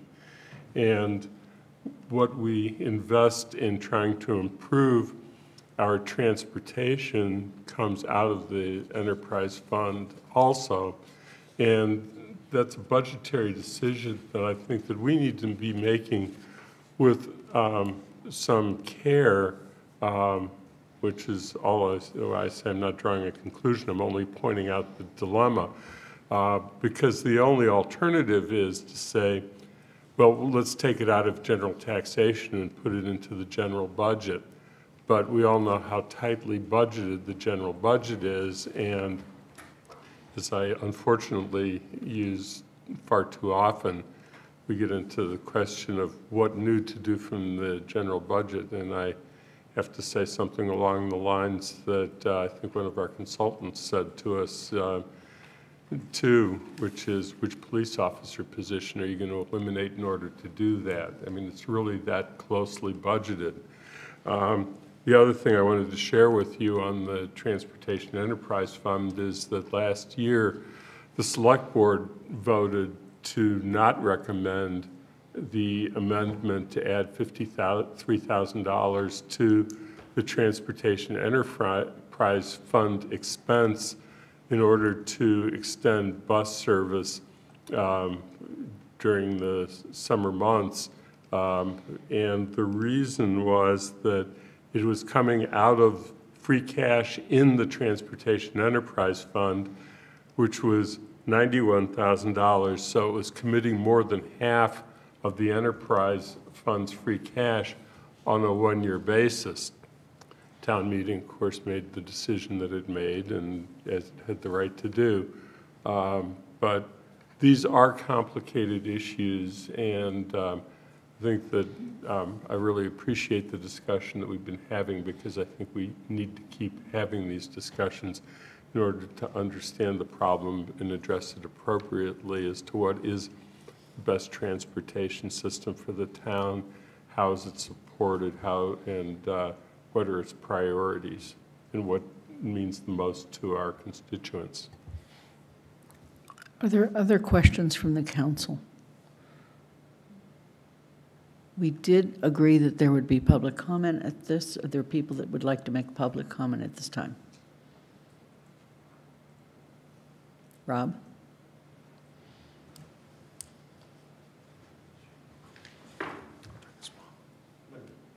I'm going to change my middle name to Galileo. Madam Chair, I enjoyed hearing from my colleague and friend, Mr. Slaughter. It was at length. In your email to me, you granted me 2 minutes.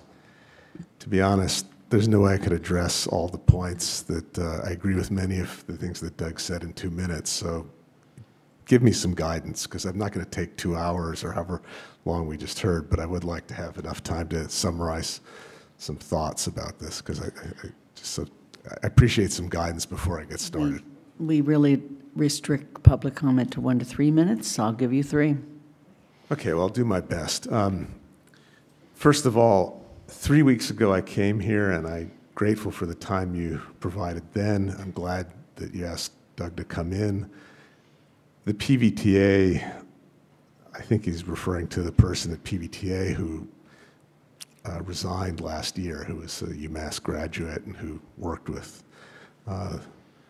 Glenn Barrington as a driver years ago and was quite competent. I think UMass Transit has all its staff intact and is doing a good job with that. The reason I'm back is because a few days ago I shared with you a very specific proposal, which I think should have been taken up back on May 15th, 2018. I did present it back then. It wasn't addressed.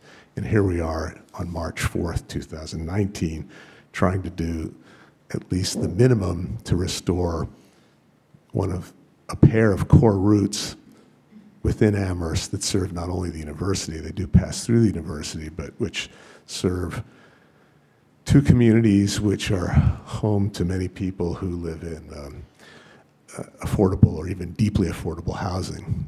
These are the routes 30 and 31. They also go north to Puffton Village, which is semi-affordable for many people.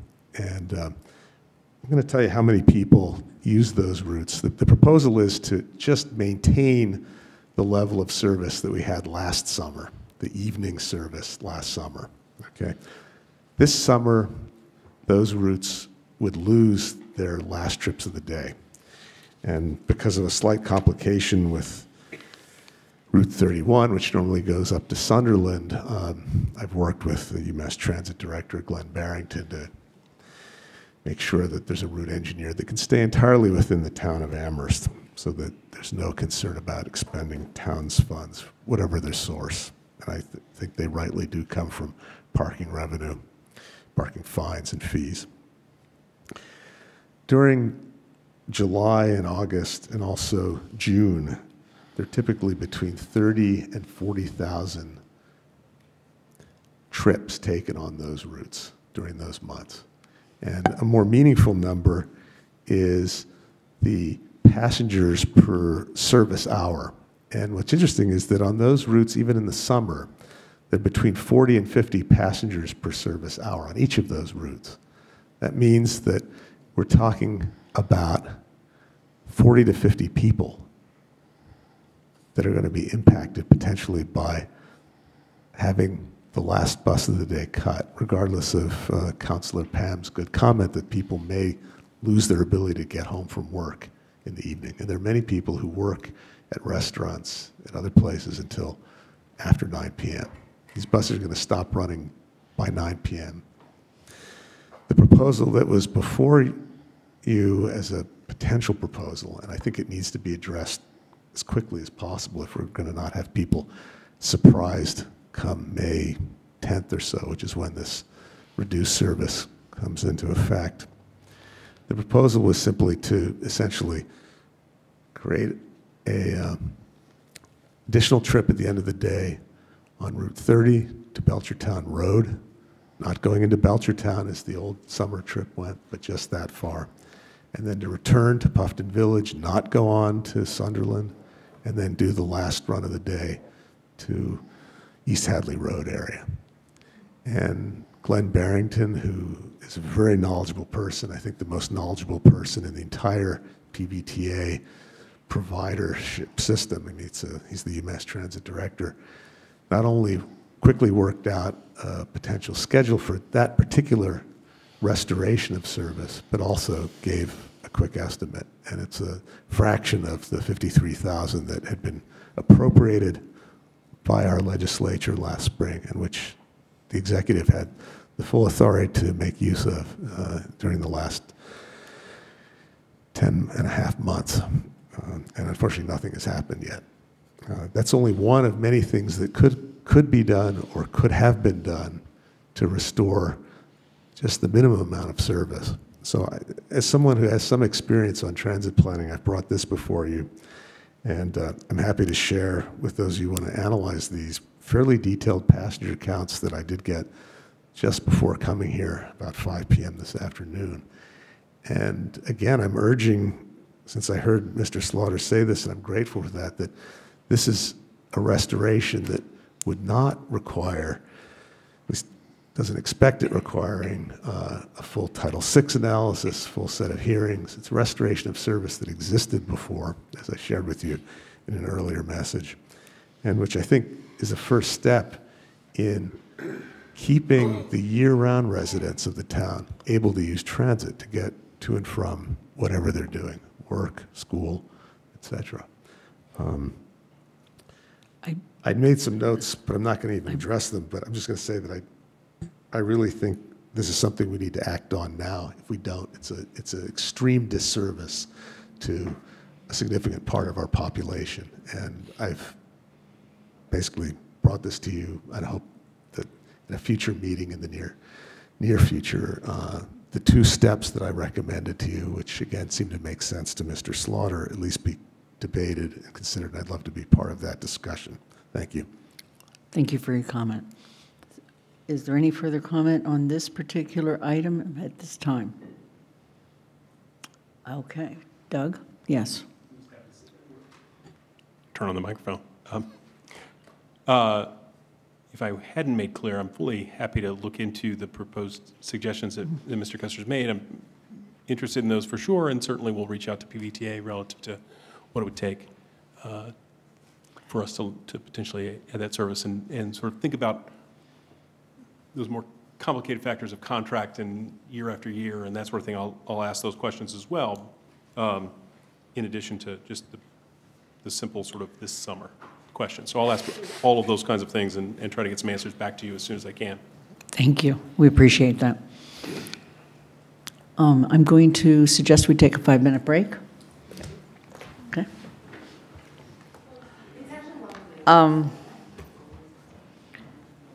I just want to mention again that at the request of the people who have proposed the town meeting advisory committee, we will be moving this item to another evening. They were not able to have the people they needed here for that discussion.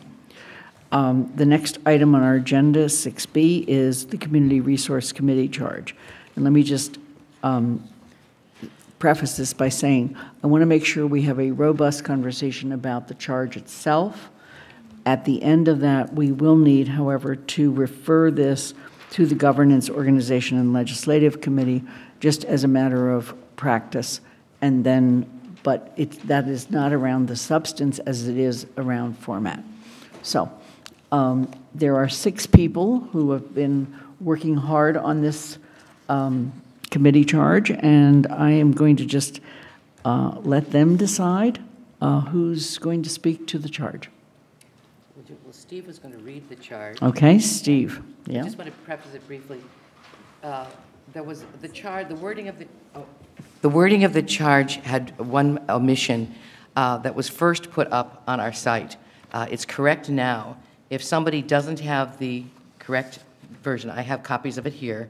And so you may, Margaret, it was provided in our packets tonight, correctly? Tonight, right. Yes. So he may not have it.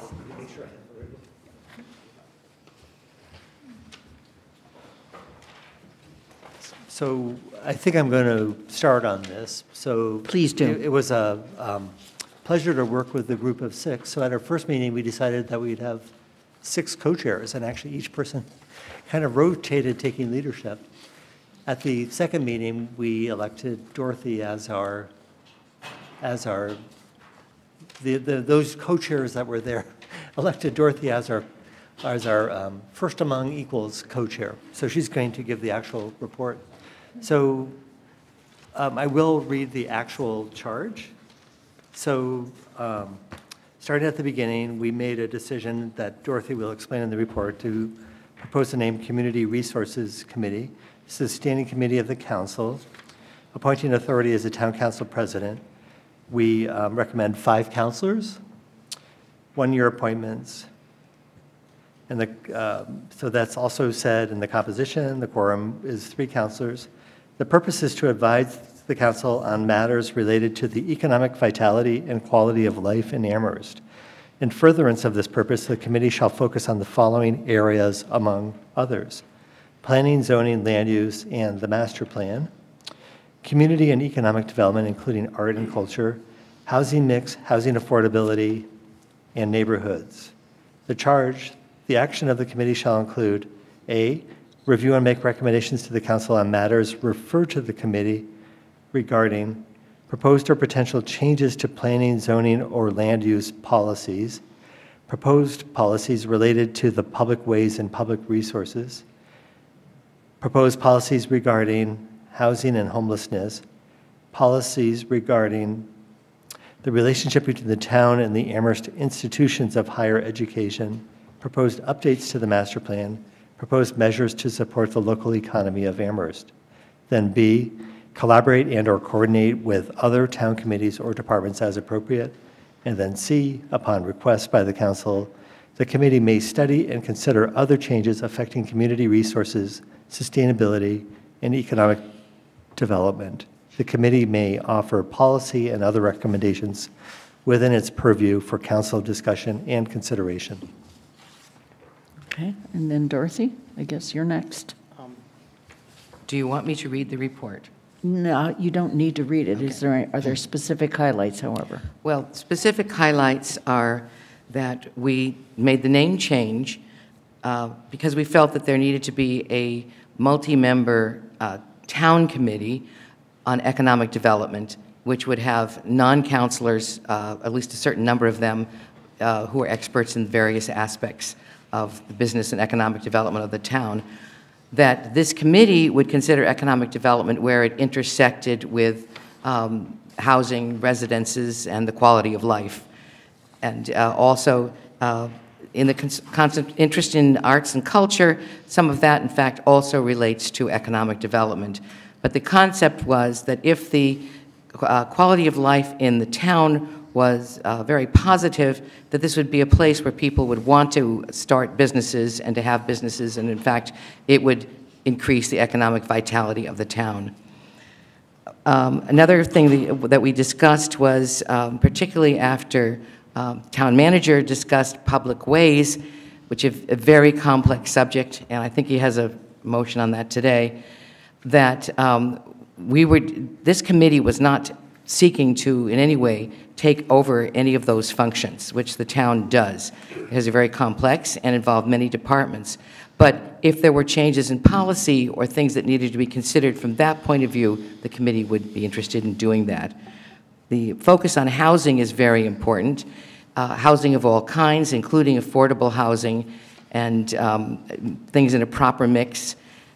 So this is a place where housing, neighborhoods, economic development, arts and culture, public ways, and town resources would come together and then we would also pay some attention to, but not be in charge of, just respond to the whole question of updating the bylaws, the zoning bylaw, and the master plan. But that would be done, I assume, by larger committees, but that we would be one of the committees that looked at and thought about those things in terms of the rest of the charge of the committee. So there are 4 other members of this committee: Kathy, Shalini, George, and Pat. Do any of you at this time have any comments that you'd like to add? Just a quick statement. We actually looked across a bunch of towns to see what are other towns doing, and this is not an uncommon way of grouping. Some towns call it jurisdiction rather than purpose, but it's a way for the whole council to say, this requires more discussion, we're referring it to a committee. And so we were looking at the scope in other towns for some guidance on how they defined it. So we were trying to make it clear that this would still be the council making a decision. This requires more decision and referring it rather than it's coming from below. It's a service function to the council. And so these ideas for changes might come from outside the council. The planning board might be sending us something, but it would be a way that more intense discussion could be focused. And I just wanted to build on what Dorothy said, this last-minute change to Community Resources Committee, because if there were a committee of the town called Economic Development, we thought it would be really confusing to have a committee of the council with the same name. So we just picked a broader name to avoid future confusion. Okay. Any other comments from members of the committee? Shalini? Yeah, I just want to emphasize what Kathy just said about the Economic Development Committee for the town, making sure that down the road that there is such a committee, because that was my main interest in this community resource, community resource, whatever, committee, is how do we revitalize our economy within the context of ensuring the quality of services within our commitment to our environment, to the people, and equity. So it seems like this is a broader committee that that's going to look at the different aspects without focusing on just the economic. And the idea was to then have a committee of the town to then focus on economic development. Pat or George, any comments?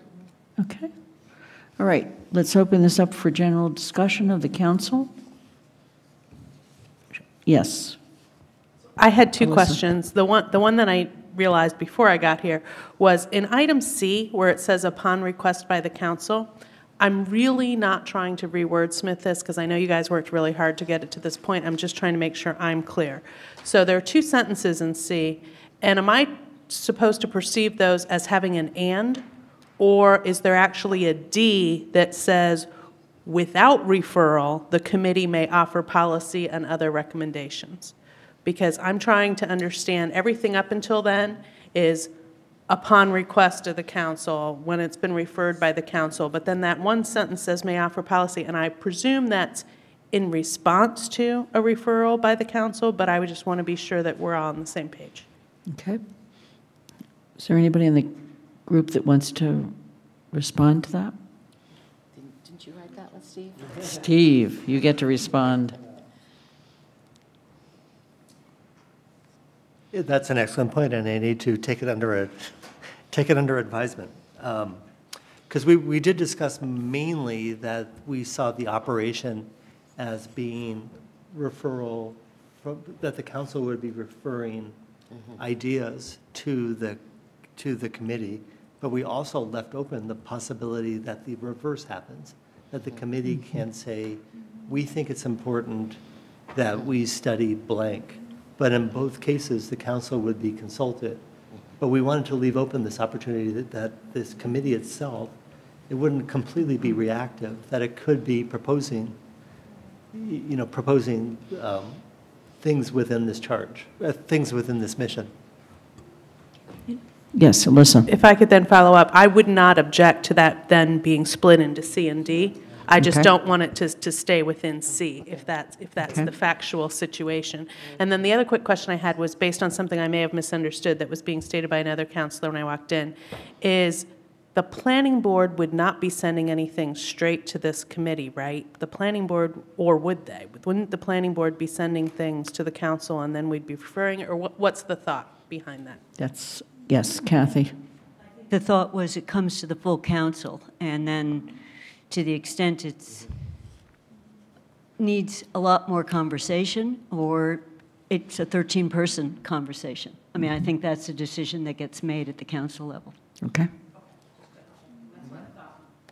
Other questions, clarifications? Yes, Mandy Jo. So I had a question about A. Everything but the fourth bullet point has the word proposed in front of it. And so I was curious whether there was a specific decision to not put proposed in front of the policies regarding the relationship between the town and Amherst Institution of Higher Education, or was it accidentally left out? I'm just curious why that one's missing proposed. I believed it was accidentally left out. I think it was actually somewhere between accidental and mindful. I stand corrected. I wasn't Dorothy. at the second meeting. I think we got tired of using the word proposed. Well, So I'm just going to ask a question. If we put the word proposed in there, does that mean we can't consider and discuss things that exist right now? The status quo? You could say proposed and/or revisions to existing policies. Yeah, you have proposed or potential changes.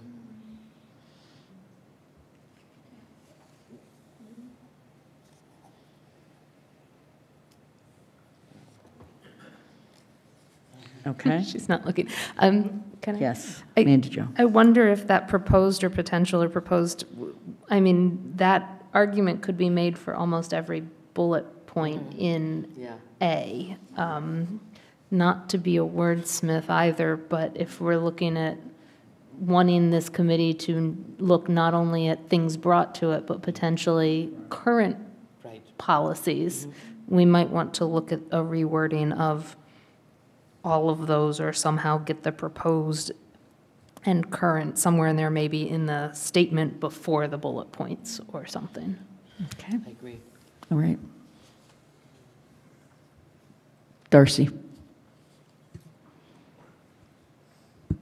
I have made this proposal before, but I just wanted to repeat my earlier suggestion that we add the concept of sustainability in the purpose, and just to reference the master plan. It says, sustainability is a primary integrating goal of the Amherst community and this master plan. A broadly accepted definition of sustainability appears in our common future, a report commissioned by the United Nations. Sustainable development is development that meets the needs of the present without compromising the ability of future generations to meet their own needs. And then it says, the goal of sustainability underlies each of the key directions for Amherst Master Plan. So I believe that the town is going to be going through a process over the next few years, you know, through our climate committee and in other ways of really starting to wrap our heads around integrating sustainability into every single thing we do. And so this committee in particular really needs to have that in the purpose. So if we could just even just take one of those sentences from the master plan and just put it in there, a phrase, I have a suggestion which I would be glad to put forward as an amendment to the motion to adopt this. I don't know, are we adopting this tonight? No, not necessarily. We'll decide that. Okay, I'll just suggest that, that we could, in the sentence, purpose to advise the council on matters related to the economic vitality and quality of life in Amherst, and the goal of sustainability, comma, a primary integrating goal of the Amherst community and of the town master plan, which is pretty much exactly what the master plan says. So that would just be having it pertain to all of these issues around Amherst resources. Would you read back to me, and the goal of sustainability, comma, comma, a primary integrating goal of the Amherst community and of the town master plan, which is I had to change some tenses in there a little bit to fit into the sentence, but it's the same wording as in the master plan. Margaret, do you have that? No, I don't have that. Can I just clarify? Yeah. Right. Okay. So we've kind of skipped around so far. The one suggestion has been made in the purpose, and it's after the words life in Amherst, and the goal of sustainability, a primary integrating goal of the town, of the Amherst community and of the town master plan. of the Amherst community I and guess the we town could just master say, plan. and sustainability, which is a primary integrating goal of the Amherst community, rather than repeating goal twice. Okay. Margaret, did you get that?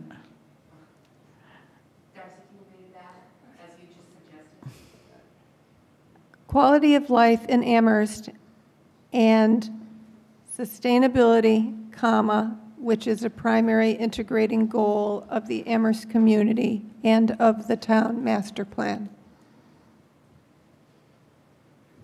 Okay. Pat?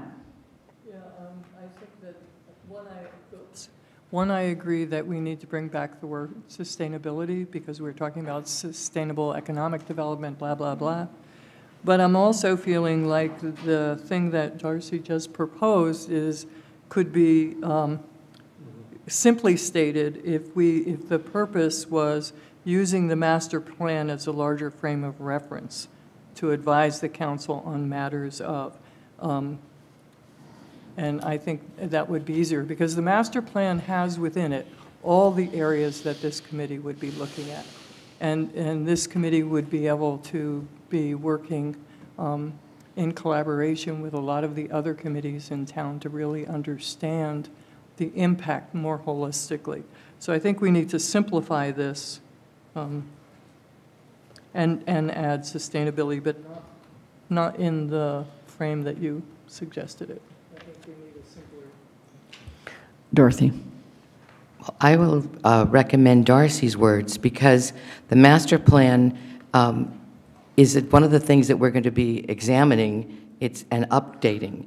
So I think that the emphasis you put on it, Pat, it might end up making it a bit of a straitjacket, but Darcy's words make it clear that the goals of the master plan, not necessarily every specific thing in it, but the overall goals are something that should be emphasized, including sustainability.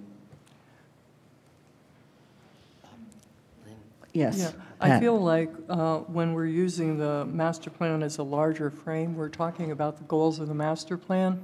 So I don't feel like it's a straitjacket because we've all acknowledged that the master plan has to be updated. We have to find a way to really collaborate on definitions so we all mean the same thing when it's written down and we're not interpreting it in different ways. I think it becomes critically important that there be a way to look at something that the planning board has decided and to see whether it fits with the master plan. Another aspect of this committee really is to look at things more holistically and see the impact in other areas, and that's the other reason to use the frame of the master plan. Other comments? Andy? It's a little different because I'm not on sustainability, but I am on the master plan.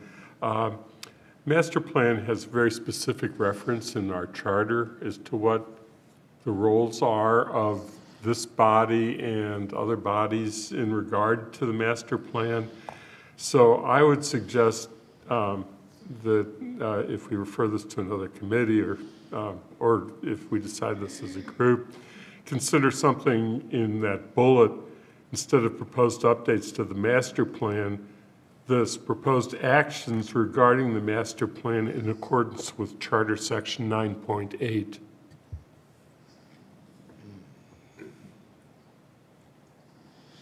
Okay. Other comments? Alyssa? Two quick ones, and I'm sorry if I missed you discussing this earlier. Under charge where it says action shall, I would think that would be may in this case because we're not expecting that you necessarily have to report back on every one of these like in the next 20 days. Specifically where you're charge, referring to? actions of the committee shall, it should be actions of the committee may. Okay. And I'm assuming that you will add proposed in front of that fourth bullet point or some other word out of the thesaurus. The other question I had, again, sorry if you covered this, is under composition, I don't know why you would list the quorum. There's no reason to list a quorum unless it's something different than simple, unless suddenly governance has decided we have to list quorum in every single charge. That, that was originally in there when we still had non-voting residents on it, so the clause, we just didn't get it out to say, yeah. Okay, thank you.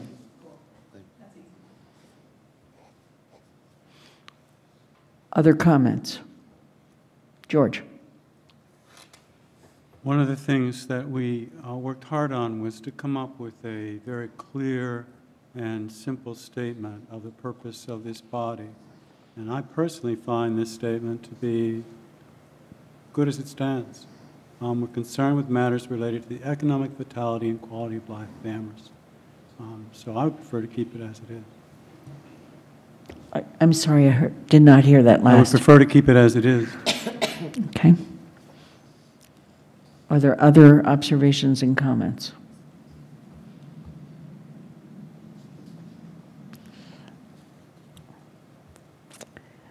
So we have two options here, as I see it. We have a couple options. We could try to wordsmith this here tonight, which I think is tough. We could refer this back to the ad hoc committee to take our suggestions and come back again.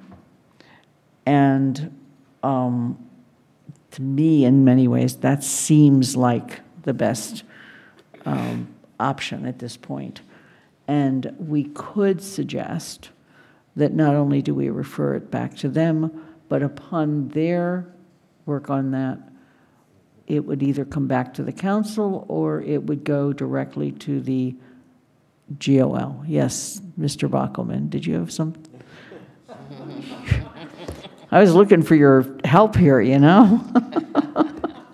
He does not want to I just bought into one of Evan's decision trees. I mean, we could go this way or that way.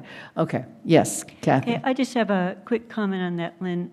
I think what I heard, except for two places of a substantive issue, they were very good suggestions on the way to make the wording clearer, you know, splitting, there wasn't any disagreement on that. So there's adding a clause or not adding a clause to the purpose, right?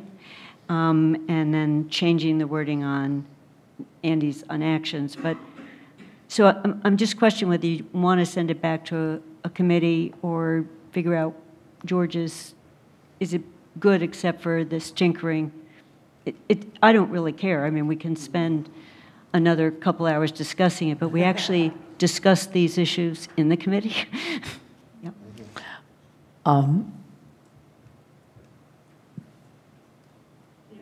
Mandy Jo. Either way, I'm just saying that I think there's one more substantive thing here. Most of the others are, Alyssa's separating it into two sentences, changing a word from shall to may, you know, so that's just. I mean, yes. Mandy Jo. So in the past, the council has had a policy. I know we're new, but the last couple charges that have come through here have been referred to GOL for one final look for clarity, consistency, and actionability. That review has not taken place with this charge yet. And so as chair of the GOL committee, I would hesitate to act on this charge tonight without it going through the GOL per our previous policies of sending these off for that final review. There was no intention to not do that. The question is whether or not we want to try to make substantive changes or we feel it's ready with the discussion here to just go to GOL. And I believe that what Kathy has pointed out is the two substantive changes are really the one about whether or not sustainability gets added into the first area under purpose, and the second one is... It may not be a substance. Andy was, I think, suggesting it's proposed actions regarding the master plan in section, just a cross-reference to, so instead of the... I think that was a rewording of that bullet. Yeah, that's a clarity issue as far as I can see. Yes, Evan. So it seems like there are some very minor changes that need to be made before this goes to GOL. But I think one of the options you laid out, and I want to speak in favor of that option, would be for us to essentially vote to refer this back to the ad hoc committee to make those final charges, but with the understanding that the ad hoc committee can then forward it directly to GOL without it having to come back to the council. Yes. Granted, if the next GOL meeting where it could be discussed would be March 27th, I believe. So there is a council, no? We're not going to discuss it Wednesday. Well, yeah, If Wednesday, it's on the agenda for Wednesday if it's here. Right, but if it still has to go back to the ad hoc committee, they have to post a meeting. So likely not. So there is a council meeting in between now and the time that we would likely pull it up, but I don't think it needs to be brought back to the council to go to GOL. If we can make a motion that just says, once the ad hoc committee is done, just send it directly to GOL. Steve? So I can't speak for all the other members of the ad hoc committee, but I think to a certain degree, we thought that we've done our job and that we put the ball in play. And now it's up to town council to figure out how it wants to dispose of this. So I would, sorry, fellow ad hoc committee members, but I would urge us not to refer it back to the ad hoc committee, but to take it to one of the, either take a vote on this tonight or to take it to one of the standing committees, to one of the, it needs take to, a GOL or to vote on it tonight. It needs to go to GOL. Okay. But I would urge us not our job was to put the ball in play, which we've done. All right. Dorothy? I want to second George's comment. We had many other sentences, and they were all good and meaningful. And he was a strong voice for a simple, clear charge. And we all got rid of some of our favorite things. And I think there's something to be said for that, and I'm kind of curious to know about the rest of the council's opinion on that. And in reference to sustainability, it is mentioned in C, and to consider other issues affecting community resources, sustainability, and economic development. So it is there. It's not in the same place of primacy that you're recommending, but there's a lot to be said for a very clear, simple, understandable charge. Further comment? Mindy Jo. So I'll take up Dorothy's recommendation and respond. I liked the general succinctness of what the 6 of you came up with. So I would second George's thinking on the purpose statement. Shalini. I just have a clarifying question for the town council. So I think putting sustainability in the 2 different places has a very different meaning. The first one, as Darcy recommended, was saying that this is kind of the framework and starting to shift our culture towards integrating all our decisions with, or at least intentionally investigating what would be the most sustainable option within this decision. And then putting it in C is that we will consider sustainability initiatives or issues. So I think as a town council, we want to maybe decide, how important and where does this issue stand. Okay, so we're not adopting the entire charge tonight. I want to be very clear. But if there is a sentiment that we want to vote on this issue of that first sentence and adding, then let me have a motion to that, and then we'll take it to a vote. So, Dorothy, you want to put it in the form of a motion? Darcy, I'm sorry. Darcy. Sorry, I apologize. Oh. Okay, I move that we add after the words quality of life in Amherst, the following words, and sustainability, which is a primary integrating goal of the Amherst community and of the town master plan. Is there a second? Second. Alyssa. is a second. Any further conversation? Okay. All of those in favor of adding that phrase? Let's read it again. So the full sentence would read. The full sentence would read, to advise the council on matters relating to the economic vitality and quality of life in Amherst and sustainability, which is a primary integrating goal of the Amherst community and of the town master plan. Okay. Motion's been made and seconded. Any further conversation? All those in favor of adding that phrase, please raise your hand.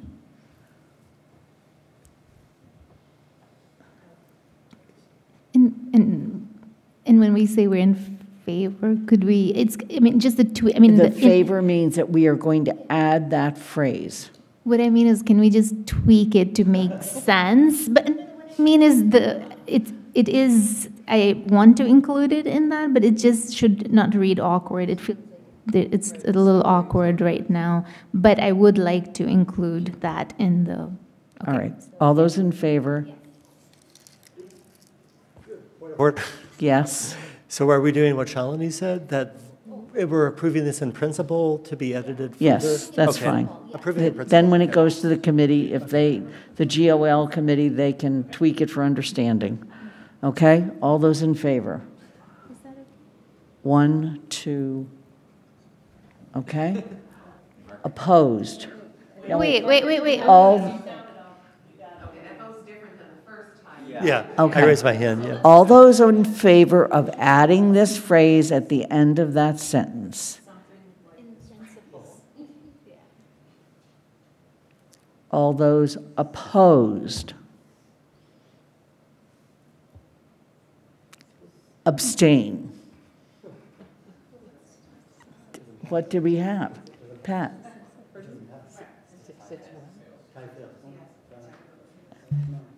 The vote was six in favor, 6 opposed, 1 abstention, so that motion fails. Okay. Any other comments? Yes, Evan.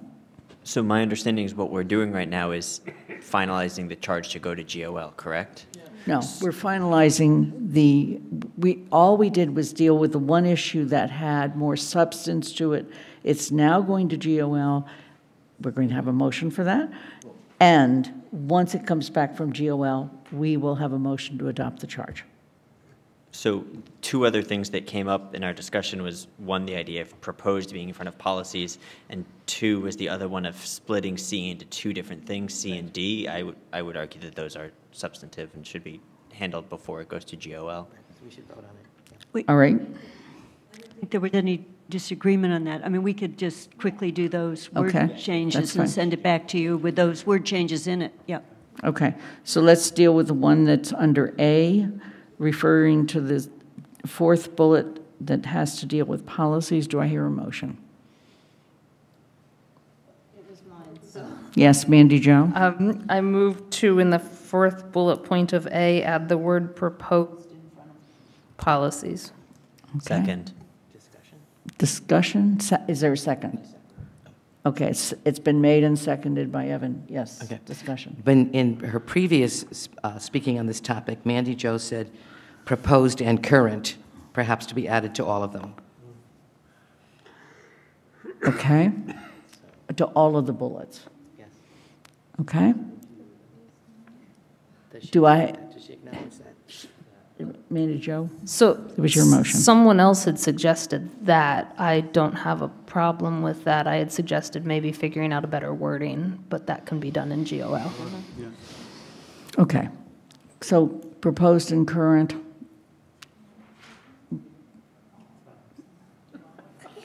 Proposed was the motion, and seconded, yes. Evan. If we're going to write proposed and current, why even have either of those? There's no third option. Might as well just open each bullet, changes to planning and zoning, policies related, policies regarding.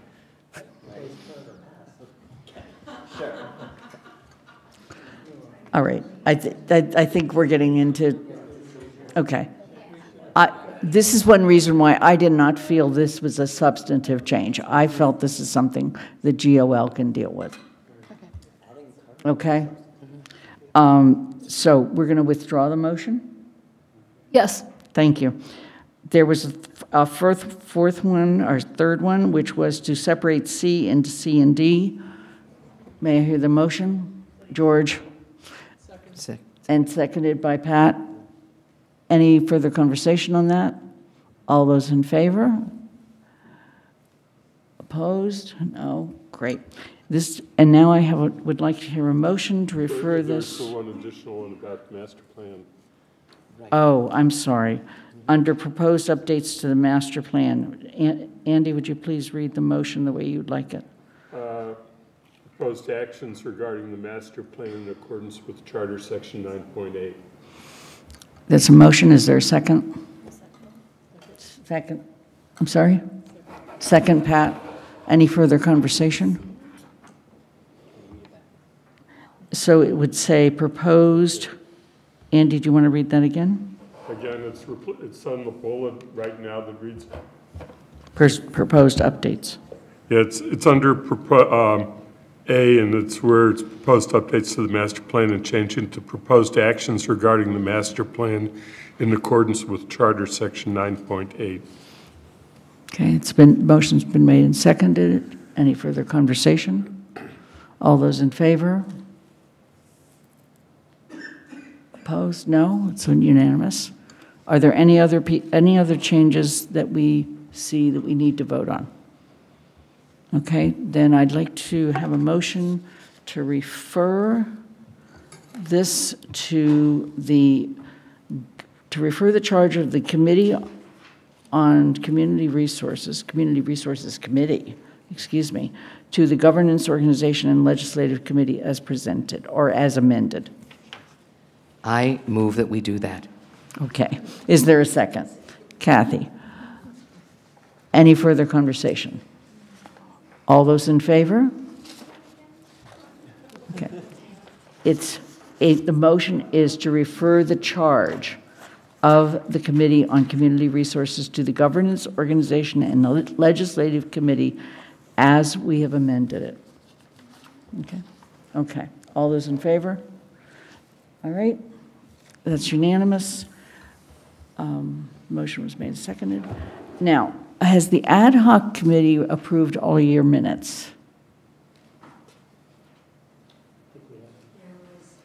One person who didn't respond yet, so I'll have to But you have 5 people who have? Yes. Okay, then you have approved minutes. Okay. Okay.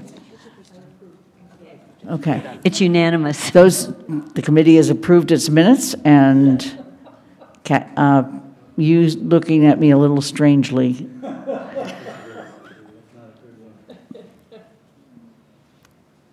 Question? Margaret?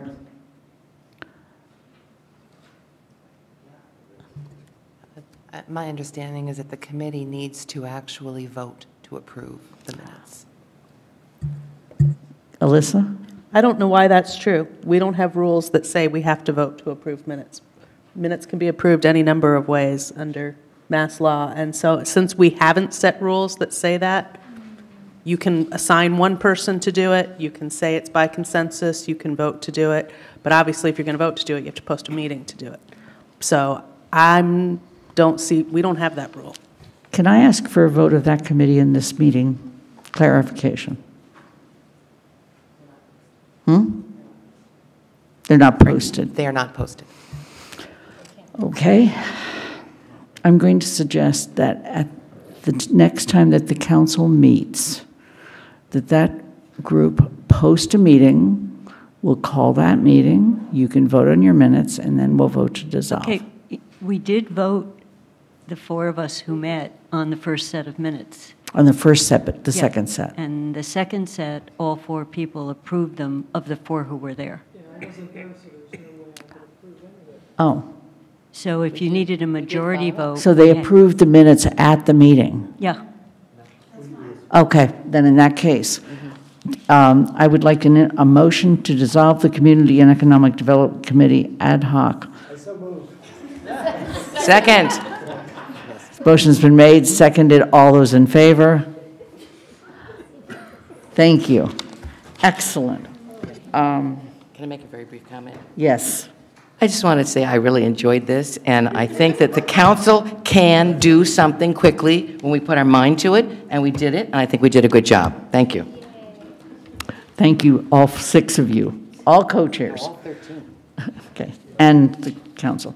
All right, we're moving on to the calendar for the regional school budget, and I'm going to call on Andy to introduce this topic. Okay, it's hard to do this without just touching on the whole report of the Finance Committee. There are really 4 documents that you have that all touch in some way on this. One being the Finance Committee report that's dated February 27. One is a memo that I sent to you that's dated March 1st. The calendar which you received today, which sets forth dates, and then, of course, the draft motions, which encompass proposed language to deal with all of the recommendations of the committee. Just to touch on the report really quickly, because I'm going to really do mostly about the school budget, is that we have been working, as indicated in Part 2, on the questions of the capital projects and the schools in particular, and we're hoping that there will be a report on the 12th of the month, if not the succeeding meeting, from Sean Mangano responding to questions that are outlined there.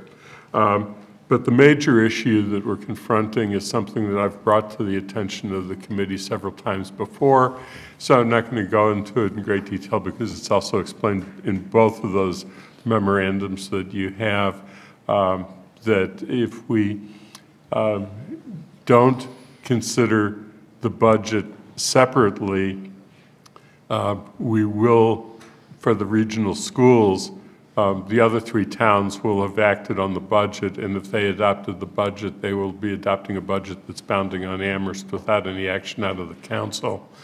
And so that we think that it is important to exercise the discretion that's allowed us in the charter to separately consider the regional school budget from the rest of the budgets so that we can take up the budget as a council at a time that's more commensurate with the town meetings of the other 3 towns. So that is the first and probably most important action for tonight. Then there are 2 other subsidiary actions that are proposed that flow from it.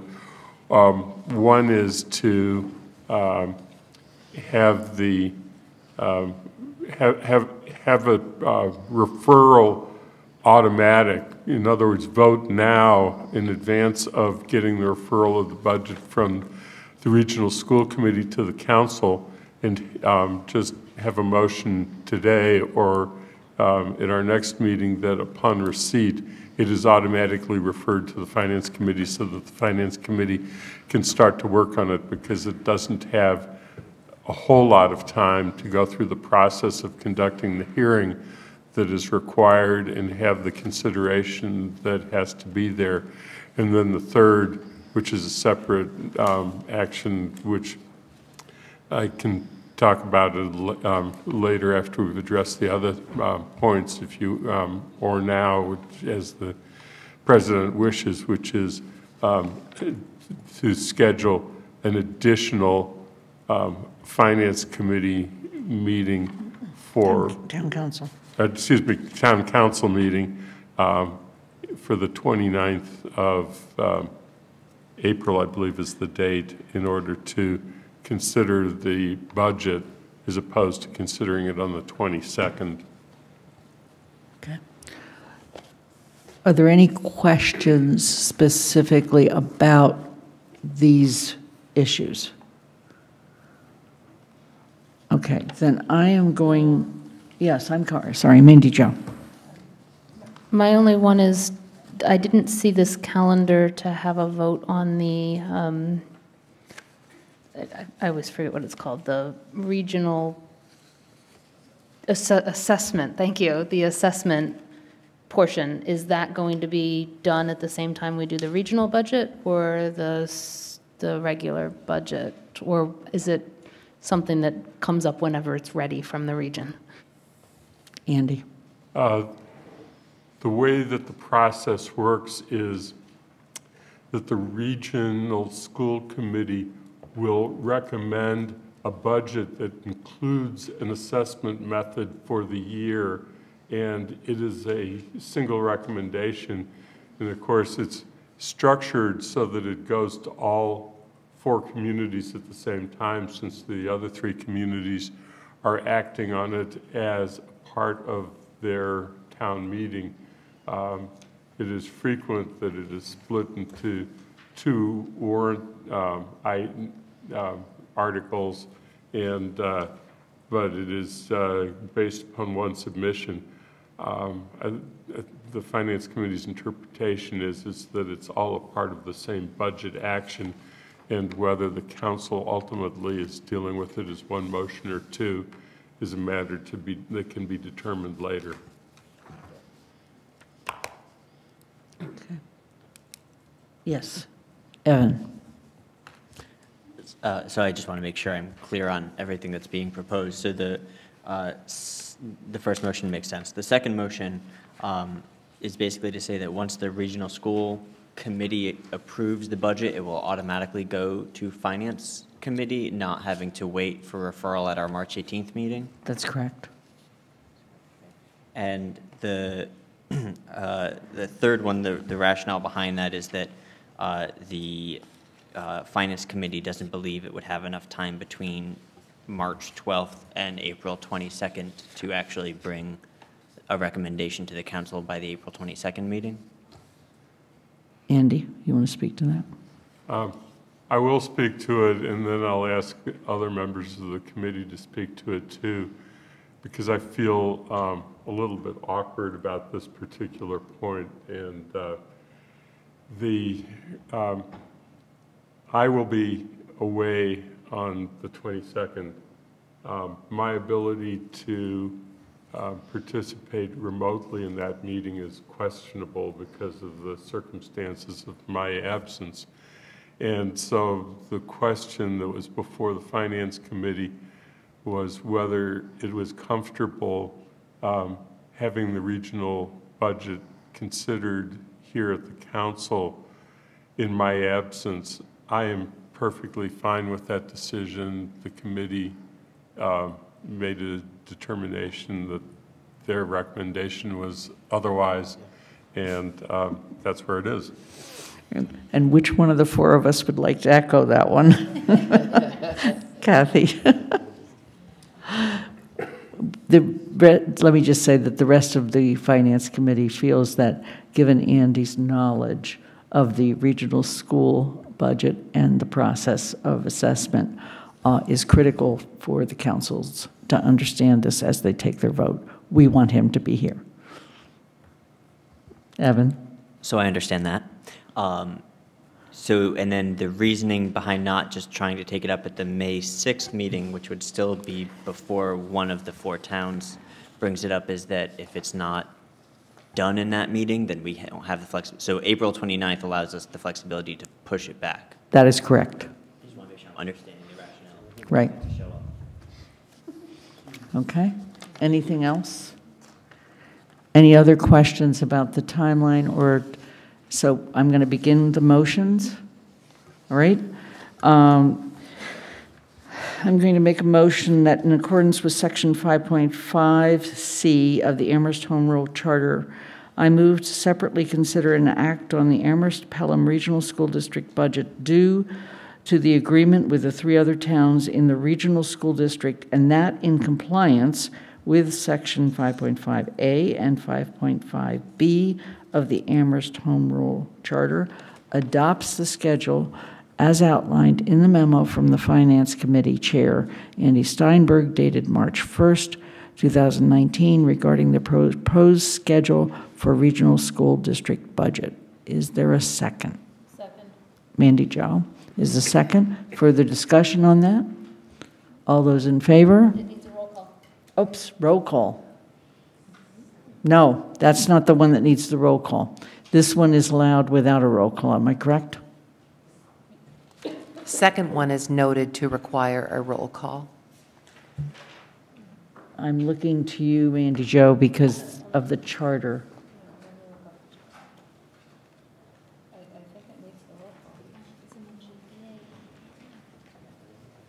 I'm not sure the roll call wasn't included because we expected an absent member who's going to remotely participate. Okay. Okay.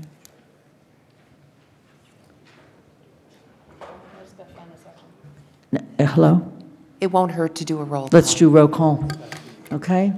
The town clerk will read the names. Counselor Baumel? Yes. Counselor Brewer? Yes. Counselor DeAngelis? Yes. Counselor Dumont? Yes. Counselor Griesmer? Yes. Counselor Haneke? Yes. Counselor Pam? Yes. Counselor Ross? Yes. Counselor Ryan? Yes. Counselor Shane? Yes. Counselor Schreiber? Yes. Counselor Steinberg? Yes. Counselor Swartz? Yes. It's unanimous. Okay. Second motion. I move in accordance with Section 5.5A of the Amherst Home Rule Charter, I move to refer the budget recommended by the Regional School District for fiscal year 2020 to the Council's Finance Committee upon receipt by the Town Council. Is there a second? Pat was a second. Is there any further conversation? Okay, then roll call vote. Counselor Brewer?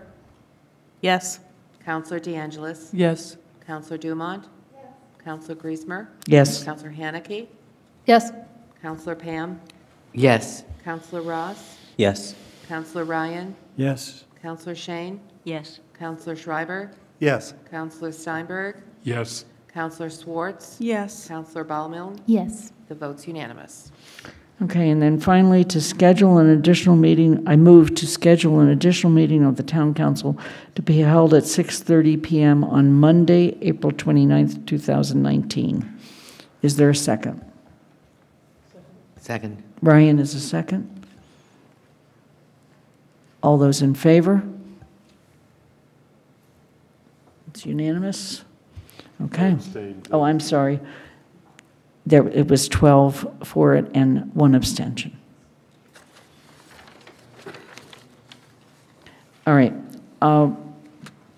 Paul or Andy, we're going to, oh, no, actually, I want to use the opportunity of already being on the issues of the Finance Committee to just ask Andy briefly to report on the Four Towns meeting of this last Saturday. Well, Four Towns meeting this last Saturday really dealt almost in its entirety with the question of the assessment method.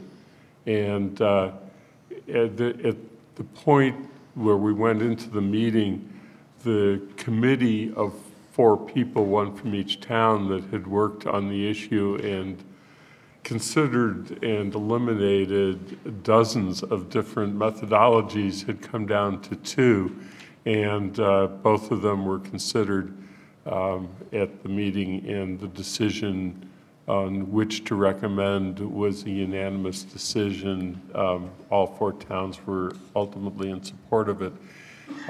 The understanding is that we would try and do the method that was talked about for 2 years, and that it would then be subject to review.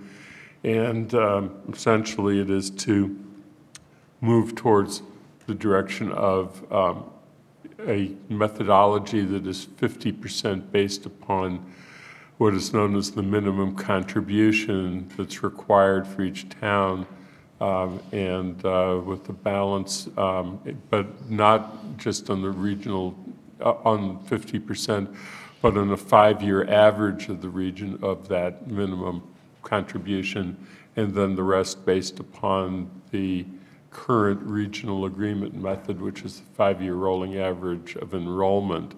One of the things that was very attractive about this process that would come out of this is that because everything is being based upon averages over a longer period of time that go backwards 4 years, that there's a much higher degree of predictability going into the process as to what the proportion expected from each town will be going forward. And that predictability was ultimately the attractive factor of that method that swayed both the small committee and the larger discussion that happened on Saturday. Okay. Any questions or comments? All right, then we're going to move on to the calendar of the town budget. And Paul, I believe you're going to speak to that. There's really no action required for the council at this point, so that's why that motion on your motion sheet is eliminated. Right. Did you want to speak to the calendar itself at all? Oh, that's the Finance Committee's calendar. That's in your packet. I think those outlined a little bit in the memo from the Finance Committee. Okay. And then that establishes a fairly aggressive schedule for the Finance Committee during May. Once they get the budget, they will be meeting twice a week. I think there'll be discussion, the President has talked about having discussion with other members of the council as to whether they want to be present for some of those discussions, because those will be pretty intense discussions. Once the Finance Committee makes its recommendation to the full council, you will have 30 days basically to vote on the budget during the month of June. So I think working on that schedule is good for the Finance Committee to come up with its plan of action for to get to the recommendation to the council, which is what is in front of you tonight. Okay. And did you have any further comments? I think the only things that I would note about this is when you look at the Finance Committee budget and it talks about FY19 budget review, the purpose of those reviews is to use the current budget and how it is structured and what it proposes as a way of familiarizing the Finance Committee as to how the budget will be structured that we're all looking at, quite frankly. The critical pieces, of course, are the ones that talk about FY20 budget, because they are about actions that we're actually going to be taking. The Finance Committee that existed previously as a body of town meeting would regularly, through the course of February and early March, meet with all department directors and department heads in order to hear from them about the proposed budget and to be able to ask questions that relate the budget back to the operations of the department, which is ultimately what budgets are about. And the Finance Committee will be doing that on the very aggressive schedule that was just described by the town manager. And of course, that was the point that if other members of the council wish to attend, we certainly would consider that as a reasonable action. I think that the President will need to speak to that later, because the requirement would be that there has to be some mechanism of knowing how many people actually are going to be there and whether it needs to be posted as a meeting of the council in addition to a meeting of the committee. And then based upon the information that we'll receive, can take the action that's required to us in the charter in making a recommendation to the council as a whole, and then the council will have the period in June to take the action that is specified again in the charter.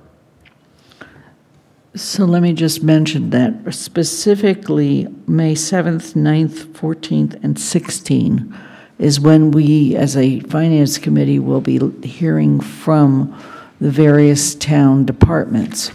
It is not our intention to bring them back to the general town council when we look at the budget, unless necessary. I will be asking Angela Mills to be polling people to determine whether you plan to attend any of the additional dates, so that we know whether or not we need to call a committee of the whole, meaning a committee of the council. And so please be responding to Angela when I send that email out. I also want to mention that, as you've seen in all of this, we start this Thursday with a public forum on the budget. That's where people talk about what they'd like to see in the budget, and the town manager talks about the budget. It is a special council meeting, so we will call it. And then later on the 21st, you notice in this calendar, we have a public hearing on the budget. And then finally, we hope to adopt the budget before the end of June. In fact, we legally have to, or we'll be sitting here till 2 in the morning. Anything else? Alyssa? Associated with the comment you made about posting a meeting of the whole, I can't possibly stress enough, just go ahead and post those meetings as town council meetings. Okay. They're not regular meetings. They're not part of our regular schedule. They don't require public comment because we're compelling them as regular meetings. That way you just don't have to poll, and if a quorum doesn't show up, it doesn't show up. Okay. And the minutes can just be the minutes of the Finance Committee. Great. So it's just one more thing to answer. Thank you. I also, that, by the way, allows you as a member of the council, but not a member of the Finance Committee, to be just as interactive with the presentations. Andy? Yeah, the other thing that I just wanted to remind you of, because in case you aren't yet familiar with all the minutiae about the charter provisions on the budget, is that the public forum is to be called by the president. The hearings are a requirement of the Finance Committee. Right. And so you see the dates of the hearings on the schedule. Because we just voted to separately consider the regional school budget, there's actually a requirement that we have a second hearing regarding the regional school budget. And we are cognizant of the fact that the school committee itself is also required to have a hearing on the budget, but the charter mandates that we take that action, and that's why it's listed. And Andy, the one on April 2nd is called by the Finance Committee as well, correct? That's correct. There's the one on April 2nd is required by the charter to be called by the Finance Committee, and also the one on May 21st, yes, which is regarding the other portions of the budget, is under the same set of requirements from the charter. Okay. Yes, Evan. Just looking for, I feel like all I'm doing tonight is looking for clarification. All of this that's outlined here is completely separate from the capital improvement plan, for which there's also a required public forum. Would we expect that we'll see something similar from JCPC to this? Yes. Okay. And yes, we do have to have that before the end of June as well. Okay. We're running as fast as we can. Are there any other questions on the budget? If not, I'm going to move on. Committee reports, let me just say, we'll have a committee report from GOL, Governance, Organization, and Legislation. We've already heard Finance. We have a committee report from Outreach, Communications, and Appointments, and Rules of Procedure. I have asked the person who is presently convening the Bylaw Review Committee, and I've not received any report from them, so we'll skip that. And on the Energy and Climate Action Ad Hoc Committee, we'll defer that till March 18th. So, GOL, Mandy Jo. So there's no written report this week. We are meeting on Wednesday. Last week we also met, so I'll go through briefly what we did last week. There will be a full report written for it because there are some actions we're asking of the council.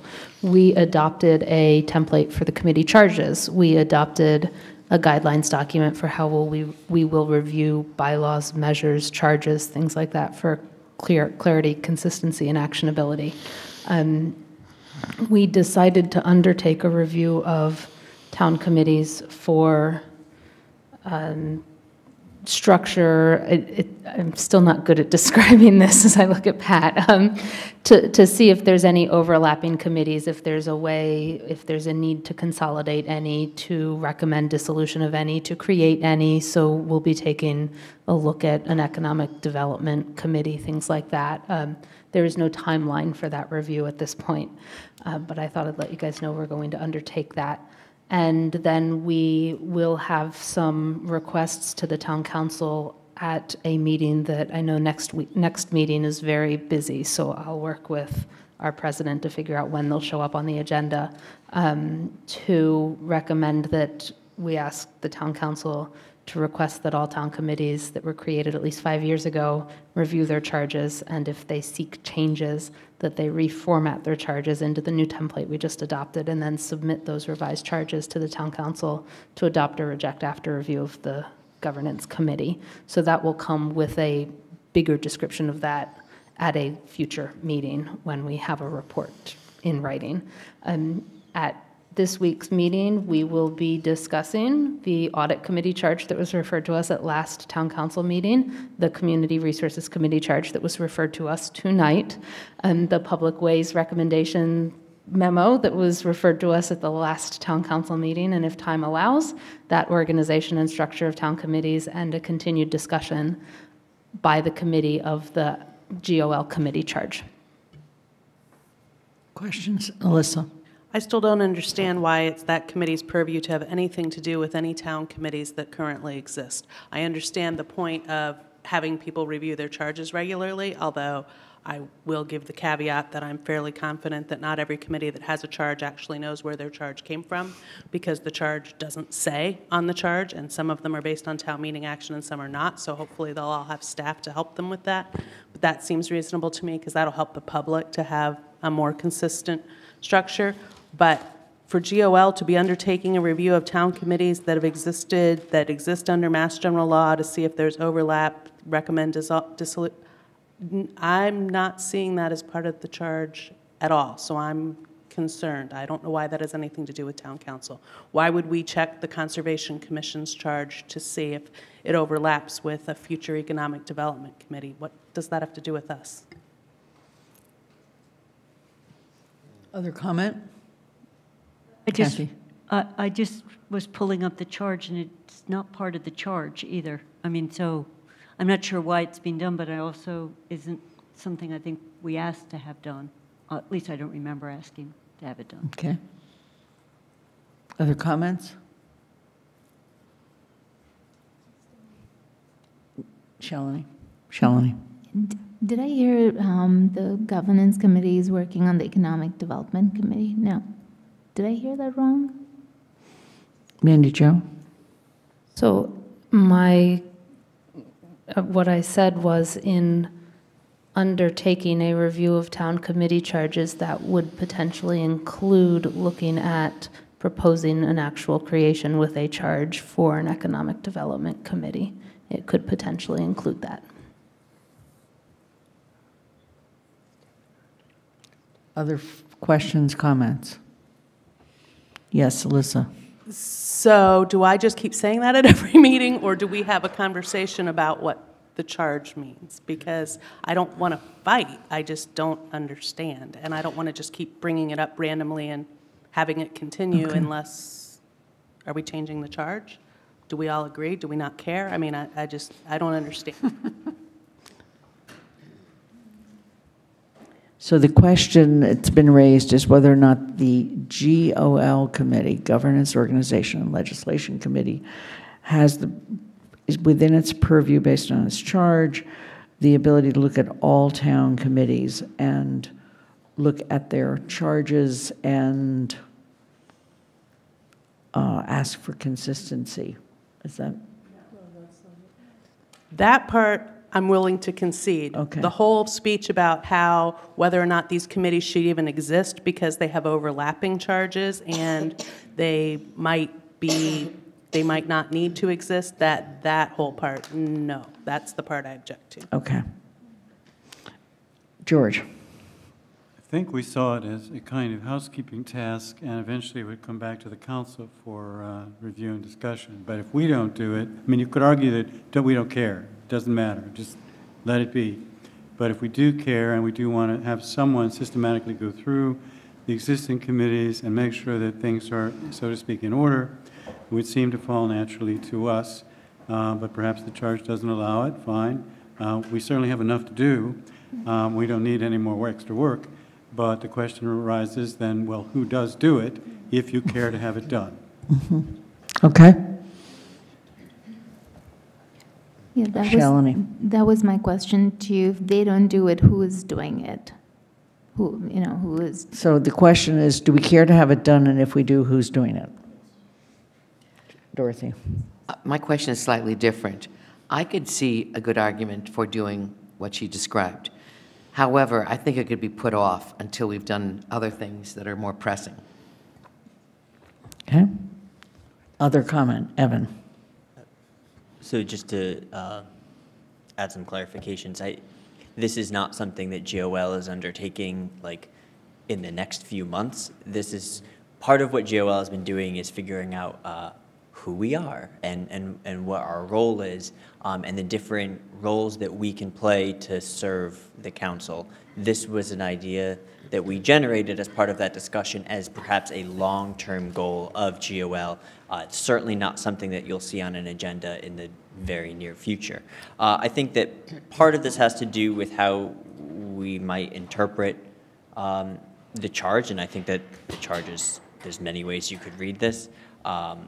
Whether or not, when we're talking about governance and organization, we are talking about strictly the governance and organization of the council, or whether we are thinking about that more broadly, that's, I think, something that we could debate in how we read the charge. I think I could make an argument to interpret the first bullet of our charge either way. But I think one of the things that we realized is we have a lot of committees in this town, and we have a lot of vacancies. And the question is, do we still need all of those committees? And as one of our committee members said, perhaps we need to Marie Kondo our committees.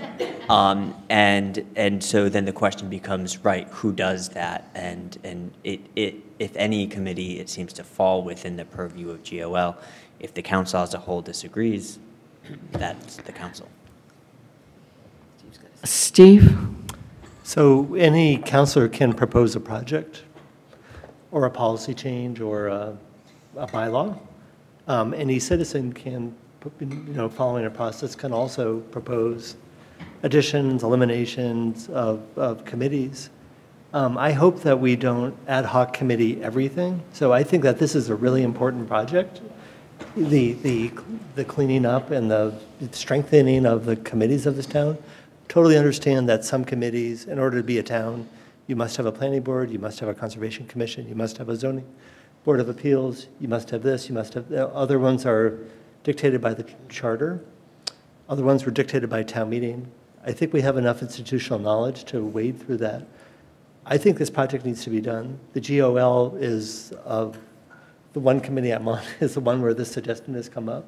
So if it requires a change to the charge of the GOL, let's go for it. But I don't think that we should squash ideas that need to happen because it's not explicitly anticipated in any of our charges. Okay. I'm going to suggest the following, that we not continue this conversation until such time as we have the charge of the committee before us. And if the committee would like to, if the GOL would like to propose a change or an amendment or some modification of its charge, it does so at that time. And I welcome that at any point in time, okay? Because we don't even have the charge in front of us at this time, okay? And I, by the way, think that that is probably something each of the standing committees may have to do from time to time, okay? Is there any other, so we're going to move on to outreach, communications, and appointments.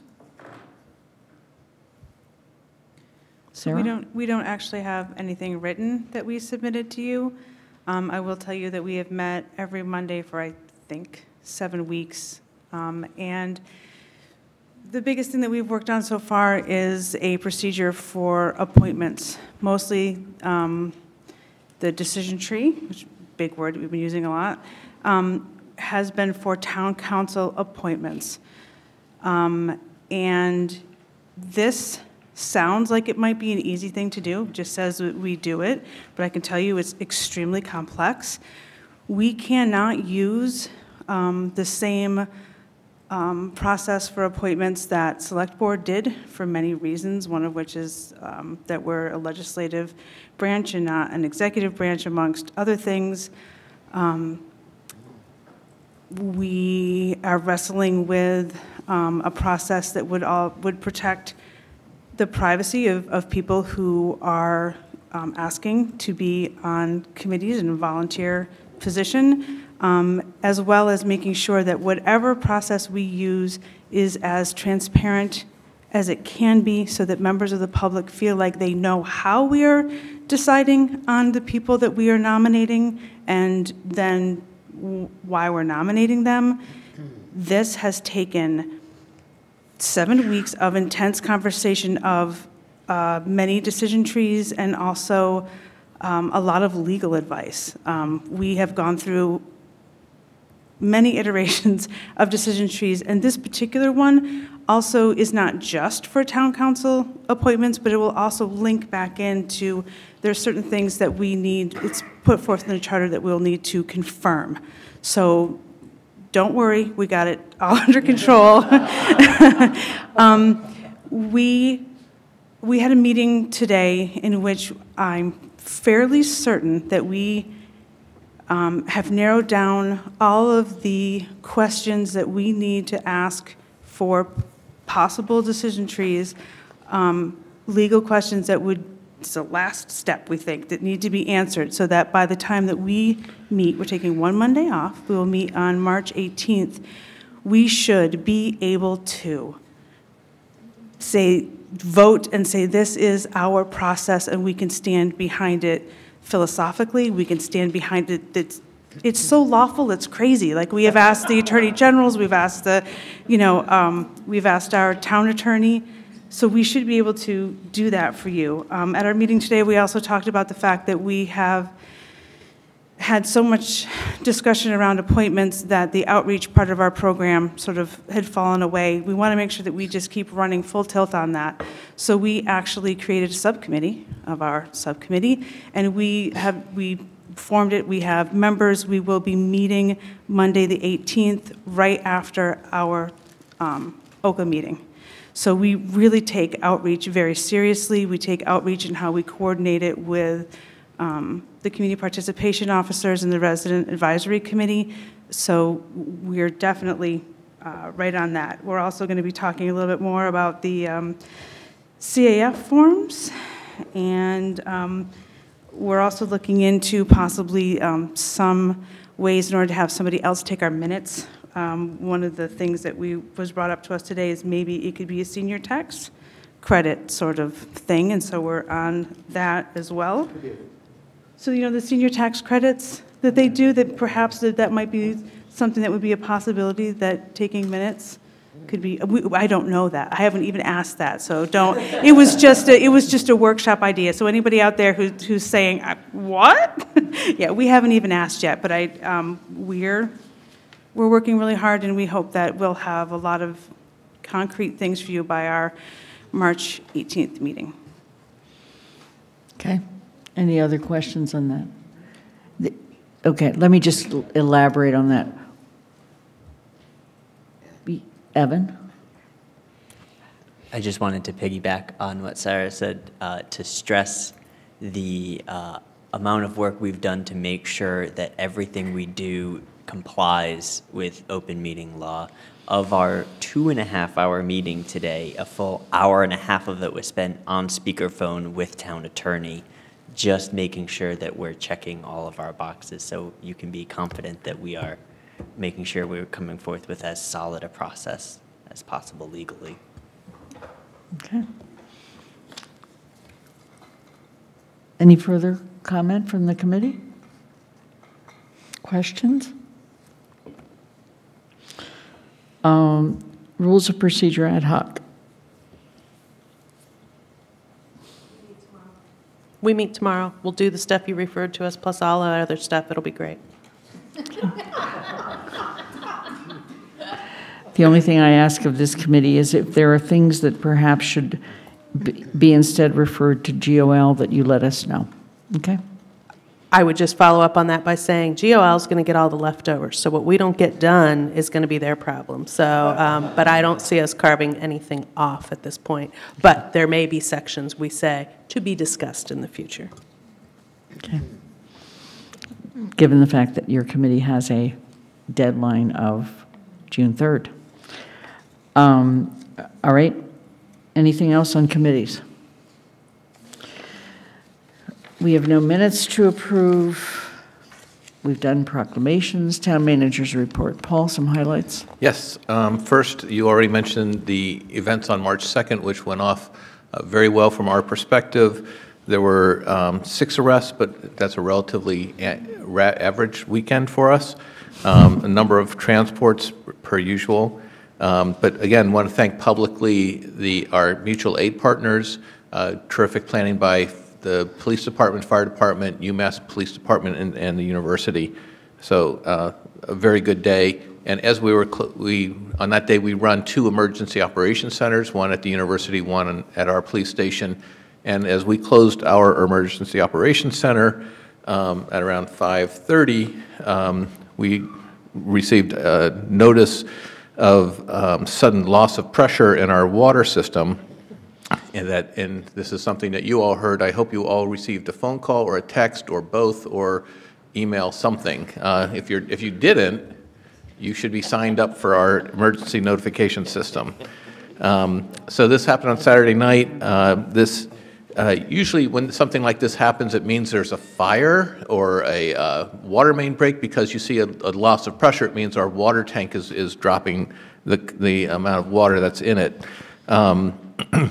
The on-call water people came into town. They didn't see any water main break, or we knew there wasn't a fire. They brought additional supervisors in, and then they identified the problem as being at well number 3. We have 5 wells. If you recall from your orientation with the Department of Public Works, that we have 5 wells plus 2 surface treatment, 2 surface water areas. So one of the wells was pumping. So all the indicators were saying everything's working normally, except that we're losing water, and no one could figure it out on just looking at the equipment, because all of the pumps were pumping regularly. But what was happening is that one of the wells was pumping water not into the system, but out of the system. And it had an overflow valve that popped open, and that created a problem. I'm using my language, this is not what the engineers would say. So they quickly shut down that well, and it was isolated from the system. This greatly reduced the loss of water from the system. We brought a couple more water operators in. We turned on our 5th well, and that started operating. And we continued to ask people to conserve water. So that was all done within about an hour. And by 8:30, we were notifying people around 6:30. By 8:30, we felt we had it under control. But the water had already gone out of the system, so it took time to recover. Fortunately, it was a Sunday. It's typically a low water use day. And that has been built up, and it's back to normal now. The pump that had broken has been fixed, so everything's back to normal. And but again, thanks to DPW, Amy Rozecki, and Guilford Mooring, and all the water guys who came in to help identify the problem and fix it. Thanks to our communications team, Dave Zomek, Julie Fetterman, Brianna Sunrid, who were out trying to maintain good communication. We did a lot of outreach to the university and the 2 colleges because of when I first started here, we had an experience with a drought that we had to work really hard to make sure the communication worked well. So everybody did a terrific job, and that day was over. So a few other things. We've had some snow emergencies, as you've seen. We had one last night, and I want to make sure people understand.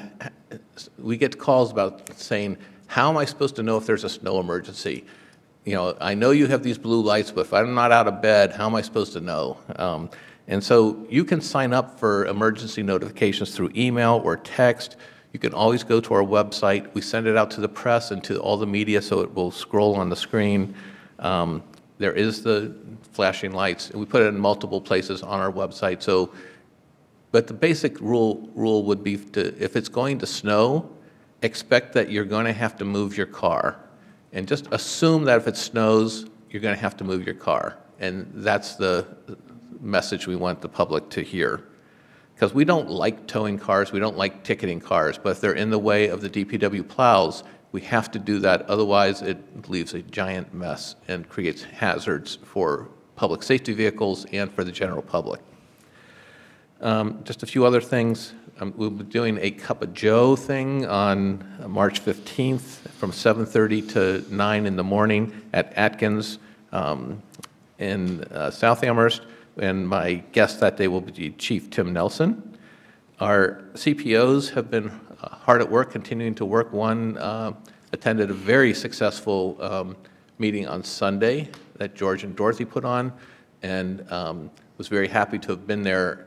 And they're anxious to have a conversation with the OCA committee to help develop a really good model for district meetings, so we can support the district meetings in a sustainable way.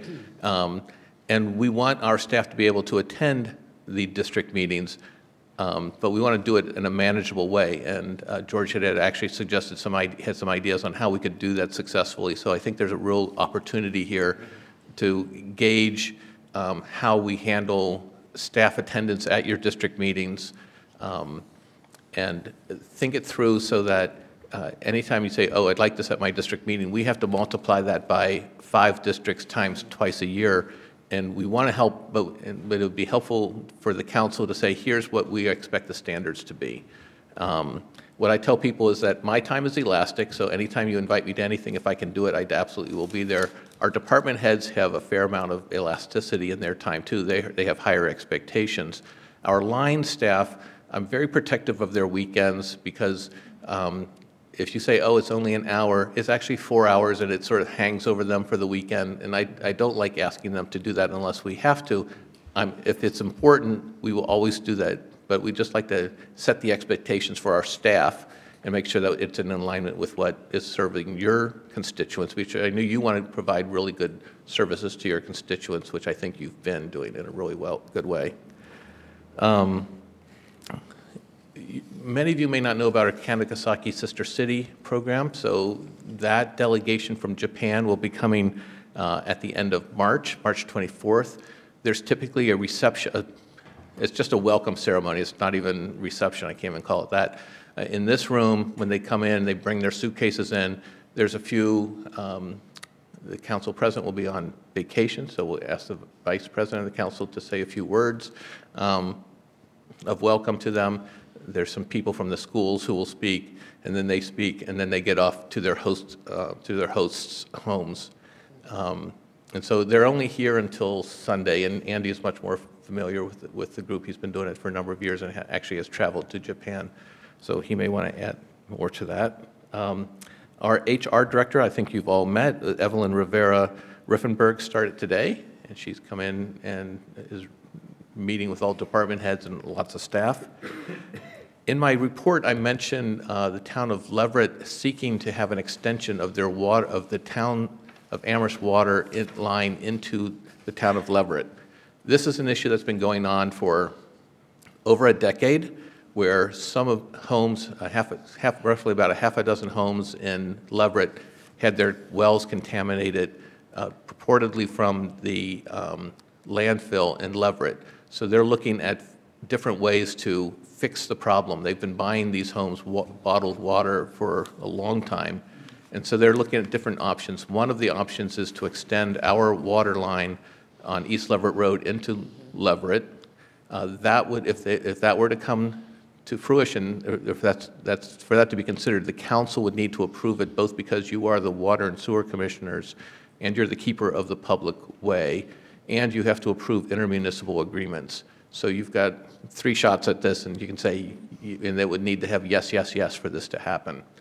They're not sure. I talked with one of the select board members from Leverett on Sunday. They're still not sure what direction they're going in.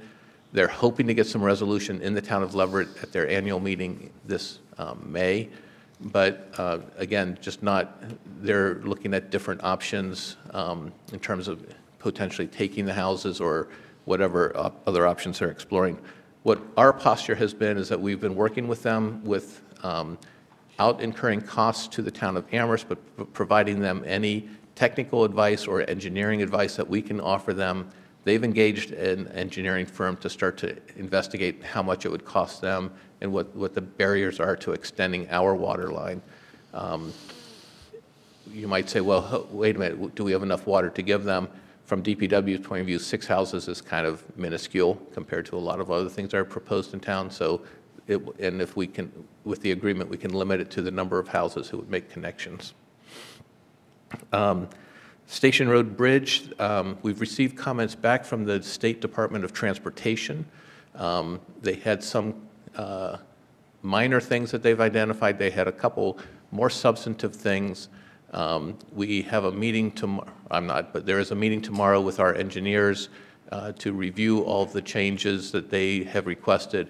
And that project, we're going to keep moving it forward and hope that we still have our schedule. I will know more after tomorrow's meeting as to whether we can stay on schedule or not. And that is my report. Okay, great. Thank you. Questions? Mandy Jo. I have one about Station Road and one about Groff Park, which you didn't mention. I'll start with Station Road.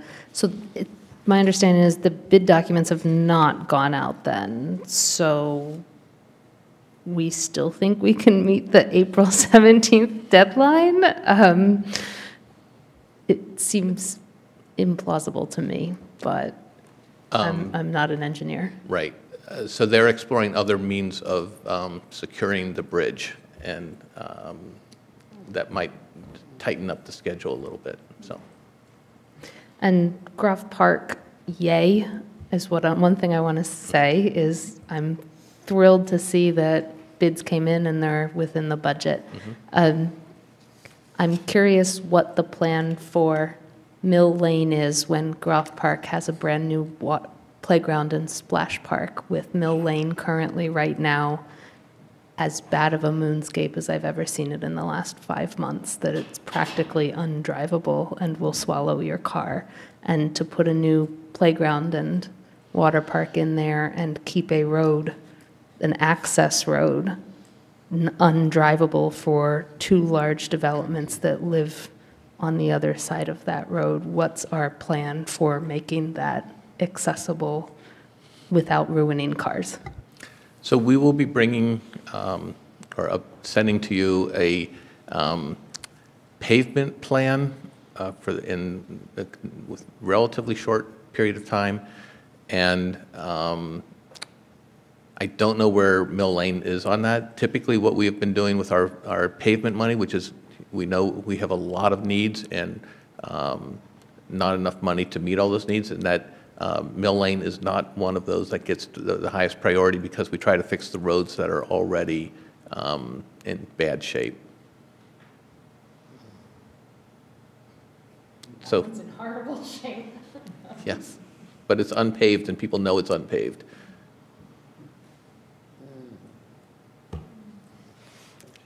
Kathy. Paul knows I sent him this question. I'll among others. So as we have road plans, there is a hierarchy of what we think we're doing when and where. Is there a point at which people would be able to see it?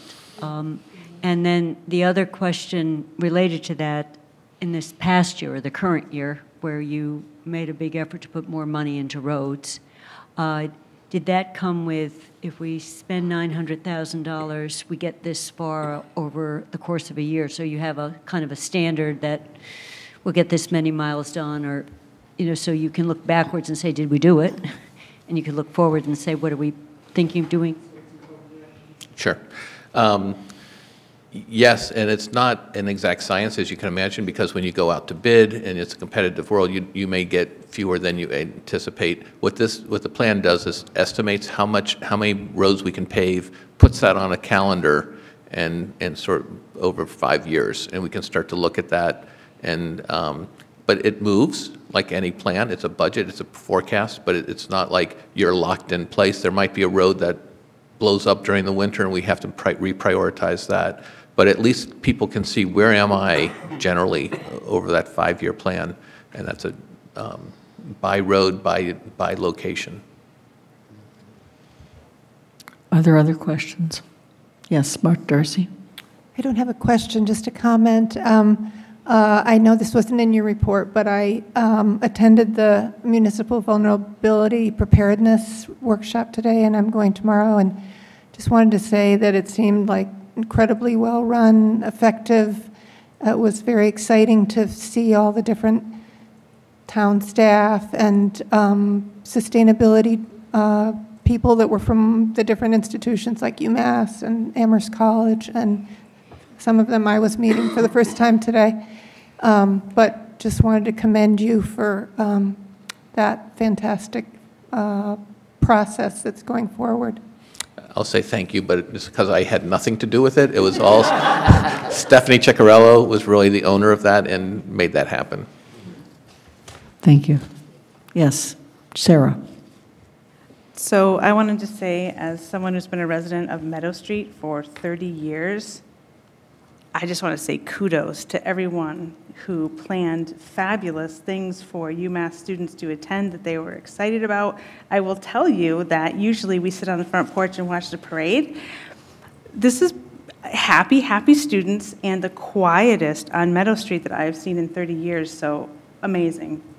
The other thing I wanted to say is, Chair of OCA, is that we have had the privilege to work with town staff quite a bit in these past 7 weeks, and I'm so impressed by them, and I'm so appreciative of everything they've done to support us. So most definitely I will invite the community participation officers to come. I'll just give them some ideas for meetings, and we really look forward to having them with us. Thank you. And in terms of Meadow Street, one of the things that the police reported was that the biggest challenge they had in North Amherst was the police officers was boredom, because there wasn't anything going on. And at one point, yeah, so that was the issue. I want to echo, yeah, I mean, it was so quiet. It was kind of creepy. Yeah. Okay. Yes, Alyssa. I wanted to say something about RAC based on a conversation I had with the town manager earlier this evening, since we got to meet the RAC members, which was great. Thank you for bringing them in. And I'm glad 2 of the 3 could make the time, and hopefully we'll get to meet Ms. Dennis soon.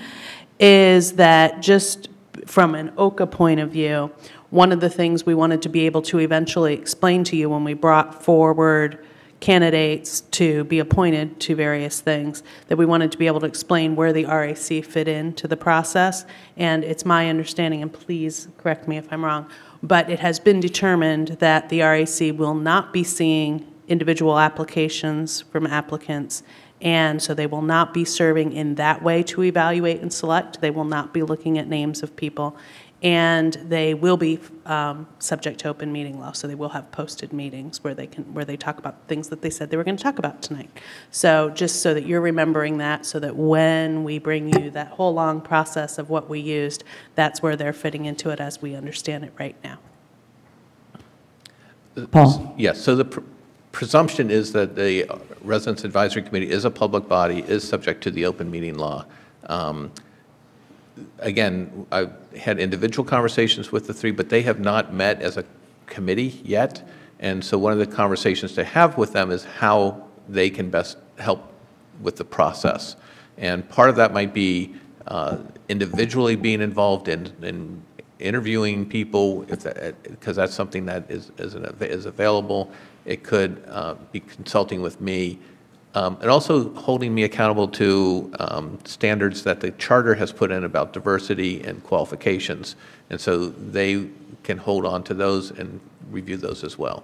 So there's, as I said earlier, I think it's a work in progress. I think we're really privileged to have really quality people on both. You met the Board of License Commissioners at 4 of the 5, and they're all really very talented people. But more than that, a lot have not been involved in town government before, which is unusual typically for a lot of our volunteers. And it's kind of exciting because they have a lot of energy. They're coming in. They're excited by the new form of government and want to be involved.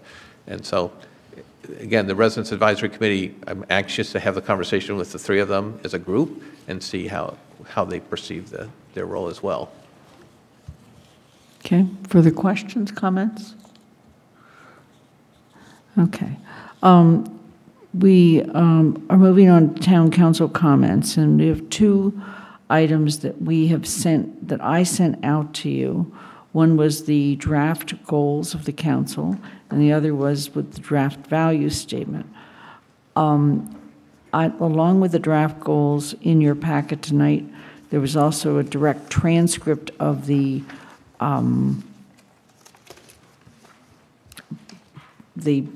butcher paper, the notes that we took during our retreat.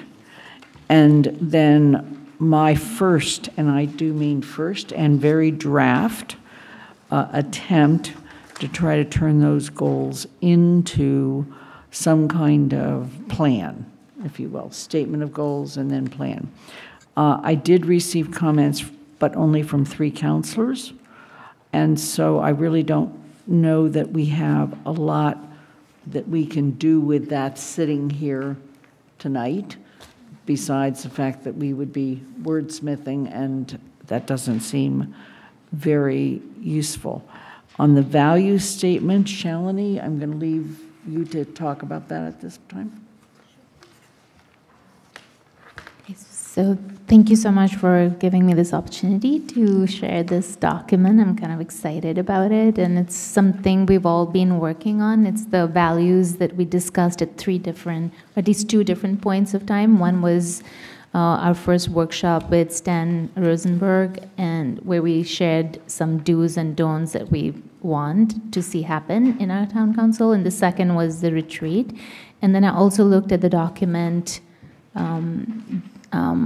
the Charter Commission's values, what did they value? And so I kind of looked at these 3 documents, and then I looked at several other towns of the value statements that they have, and put together, combined all of this. And the purpose of doing this is really to create a shared vision of what's most important to us as a town and as a town council. And so it sets the guidelines for how we run our meetings and how we interact with each other, and kind of set the tone for the culture in town as well. So that's kind of the main purpose of creating a document like this. And so a couple of reasons why, in addition, that I think it's important to have a document like this is, when we're running our meetings or making decisions, that we all have a shared set of values and they're not competing or inconsistent with each other. For example, if we have fiscal responsibility as a value as a town council, but fiscal responsibility can mean different things to different people. So just having a common, a collective vision of what that looks like. So that's one reason. The other is it would set the tone for our meetings and district meetings as well, like we talked about.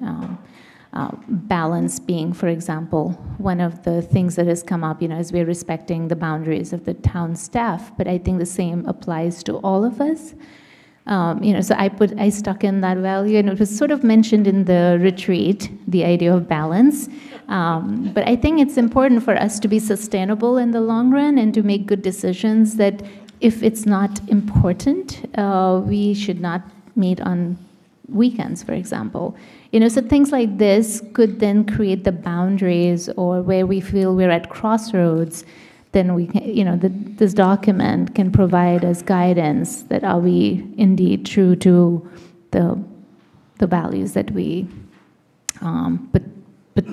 put together. So we could, different ways we can use it, and all of this is open to, of course, discussion. And so I invite everyone to share their, I don't know how we want to proceed with this, but I think what would be helpful is to see what values or what guidelines would help all of us feel safe, would help us feel productive in our meetings. And so we can then include those and also think of how we're running our district meetings, because I think the same guidelines would also be helpful in running our meetings. I think that's about it. So here are the options. One is we could sit here and we could discuss the goals. We could also discuss the value statement. Another option is we, in fact, do create an ad hoc committee to work on these and bring them back. And those are really the two options as I see it.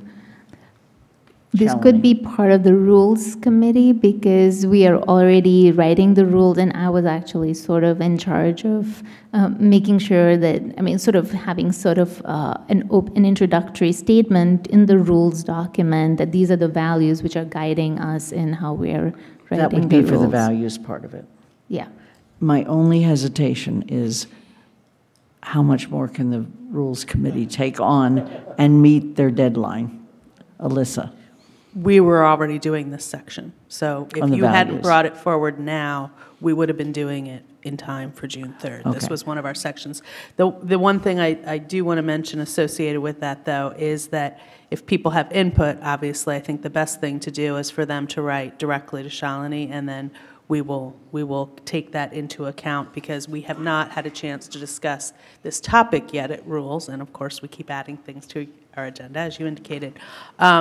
I will say, just in terms of, for example, I'm hesitant to say this because obviously it's a public meeting, but under integrity, it says avoidance of big money politics. That just clangs really hard to me against all the other things we're saying, and so maybe what we're talking about, for example, is a perception that we're influenced by big money politics, for example. And the whole balance thing, obviously, I much prefer imbalance, and so clearly I don't agree with any of those statements. But everything else I really like, and so I'm hoping that what I'm perceiving is that Rules would not bring this back to you necessarily immediately, although we could, just as we've brought some other trial sorts of things to do. If we can make significant progress on this, say on Wednesday, after we do the other two priorities we have to do that you referred to us. But we had always intended this was going to be kind of the preface to our rules document. Okay, so the idea then in this case is this would just, people first of all would provide Shalini individually, not in group, any feedback on the town values and guidelines, and that would then be incorporated into the Rules of Procedure Committee. Is there any further discussion about that piece? That does not require a motion. Okay? All right. On the goals, I personally feel that I need some additional assistance on this. I could continue to do that by having you comment to me individually, or I could do that by having a very small working group, otherwise known as an ad hoc committee. And the reason this is important is because these need to be meshed then with the goals set by the select board and put together as it relates to the evaluation of the annual review of the town manager, all of which has to take place and be completed by the month of August. So, yes. Just a question, what will be the final product here and where will it reside? I mean, what is? Interesting, I'm taking a page out of the select book in the past, select board in the past. So they would establish goals, Andy and Alyssa, and of the select board, and then those would be incorporated into the town manager's goals. Now, interestingly, the town manager has performed his duties for essentially 5 months under the select board, but 7 months under us. But the question is, based on what goals? And at some point, you know, you have to evaluate someone against something. So it would be a public document, and then the other piece that I find important about goals, it's a measure of us. It's our statement to the community. This is what we plan to accomplish this year, and whether we accomplish it or not. So I see two purposes, and I see it as a very public statement. Alyssa. If I could just clarify a little bit about the Select Board's practice. So the Select Board was part of the executive. The Select Board did not have its own separate goals. The Select Board had goals for the town manager to accomplish because he was the one who could implement the things that we wanted to have done. He is working under the Select Board goals. We can't just change him to the town council goals next week because he's been working under those goals all this time. But we need to be thinking this through so that, I mean, right now, the evaluation document would be based on the goals that were established for him in the fall. But you want to have the next document ready. And if you do want separate, since you're talking now about 2 separate branches, you do want to have 2 separate sets of goals, then obviously, as you say, they need to mesh. That's all. That's critically important. But there were not 2 separate sets of goals in the past. They were purely goals for the town manager, and those goals were put on a chart, which you can read at your leisure on the old select board page as to how we evaluated those goals. Thank you. Yes, George? What I'm hearing, if correctly, I think, from you is that if we just sent you comments, some of us have done that, some of us haven't, that still kind of leaves the burden on you. What I'm hearing is you might like some help with this, so an ad hoc committee would be very useful to you personally in working through this. Am I hearing that correctly, or? Yes, not? you are. Okay. Then I would think that would be a good way to go. Okay. And to do that formally would be to form an ad hoc committee. So you're making a motion? Make a motion to form an ad hoc committee to assist you in the formation of these goals. And yes. Is there a second? Sarah, further discussion? How many members? Maximum 5. Unless you want to have committees of the whole. Okay. Any further conversation on that? All those in favor of the motion? Thank you. It's unanimous. Now I want to see the people who would like to work with me on this. Raise your hands. Sarah, Evan. Okay, I got more than I need. Unless it's a committee of 6. Keep your hand up, Sarah. It can be a committee of 6. One, because I'm one of them. Okay, so it's Sarah. 6 is a scheduling nightmare. Okay, Sarah, Kathy, George, and Pat, and myself. Okay, thank you. I appreciate that. That does not mean that we don't welcome the comments from all the rest of you. We do want them, okay? Please provide those to me directly and individually. Any further conversations on either of those? I ask that group to stay so we can see if we can find a time to meet in the very near future. Future agenda items. We are trying our very best to get as much information out to you today. You did see the very aggressive calendar for both the regional school budget and the regular budget, so that gives you a sense of what's coming up. But in addition to that, on March 18th, we will be hearing from the schools, from the elementary schools, on the MSBA application for the statement of interest. And we will also be looking at the East Street School Affordable Housing Project. We will probably then, on April 1st, do both of those again. And the reason being is that the first is when we will take the vote for the MSBA. It is unclear whether we'll be ready to take the vote on the East Street School Affordable Housing, but since it involves the transfer of land, we need to have it come before us twice before we vote on it. Okay? And then I want to ask for additional items, and I'm going to start by adding one, for which I'm going to ask Councilor Brewer, Alyssa, to be part of helping us be educated on the issue of marijuana and how it relates to the town of Amherst. Yeah, June, maybe May. Are there other issues? Yes, Kathy. Okay, and I wasn't sure when we would want to do this, but at the very beginning, we talked about this reforming committees, what are we doing? And then there was an issue of liaisons with others. We talked about that last week. We referred the issue of liaisons to the List of topics ad for hoc. tomorrow night. Okay. Okay, and then that would come back then. That would come back with a recommendation, and then we'll deal with liaisons. Okay, and then the second one is this discussion we had tonight about bus routes and transportation.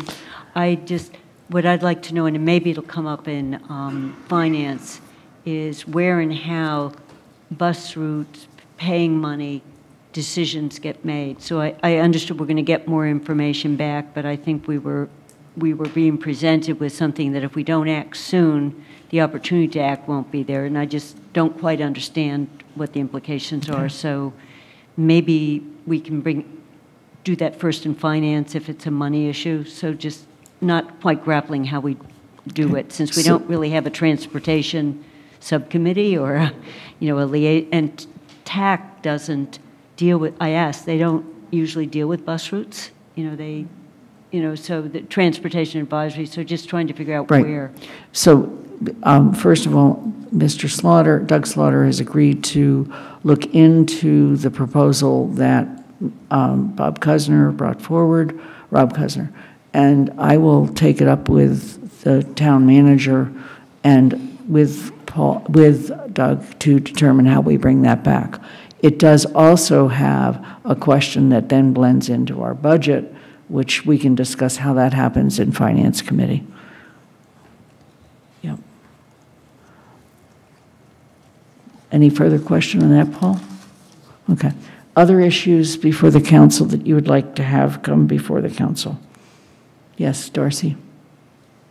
One issue that I think has come up recently, and I think that at least I overlooked as we were approving different of our charges for committees of the council, was just the issue of whether or not the new committees have the ability to